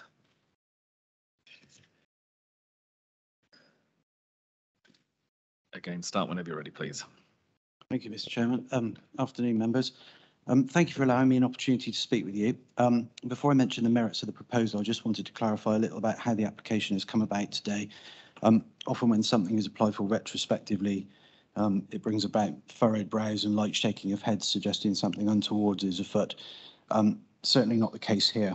Initially, a 28-day notification application was submitted and permission given for the building. At the time of submission and point of determination, the applicant met the requirements of such a submission. However, after construction started, it was picked up that the applicant had surrendered a few acres of land, which dropped in below the threshold. Anyway, after a lot of discussion with the council, it was decided the best way to tidy the situation up would be to submit a full application. I've been involved in this site for, well, 10 or 15 years on and off, I should think, and I've seen the applicant develop this site from virtually nothing into what it is today, which is a very tidy, well-run, organised little farmstead. The supporting justification for the application, which has been put forward in the form of an agricultural appraisal, provides full justification for the size and scale of the building. We've had issues with regards to flood risk, which, as the case officer quite rightly says, has been addressed by a professional consultant. We take on board the comments of the chairman from the parish, but as I say, the report's been prepared by a professional, so we can only really go on what they're telling us. The building is proportional. What more can I say? It's an agricultural holding, and this application is for an agricultural building. The case officer concurs with the fact that justification has been proved. As I say, a couple of matters pertaining to ecology and flood risk have been raised and addressed and accordingly secured by planning condition. We respectfully request, therefore, that members follow their officer's recommendation to grant permission and allow this now well-established rural enterprise the opportunity to continue to grow. Thank you. Thank you. Again, no worries. Just before I come to members, Mr. Titchener, there was a couple of issues raised about and addressed by both speakers, the size of the attenuation tanks, if you could just address that, and also the potential use of the site for non-agricultural purposes. Okay, just in terms of the attenuation tanks, I mean, I think I kind of mirror the comments of the agent in that we've had a professional drainage consultant's report come in, and that has been reviewed by our own specialist drainage internal consultee who is satisfied.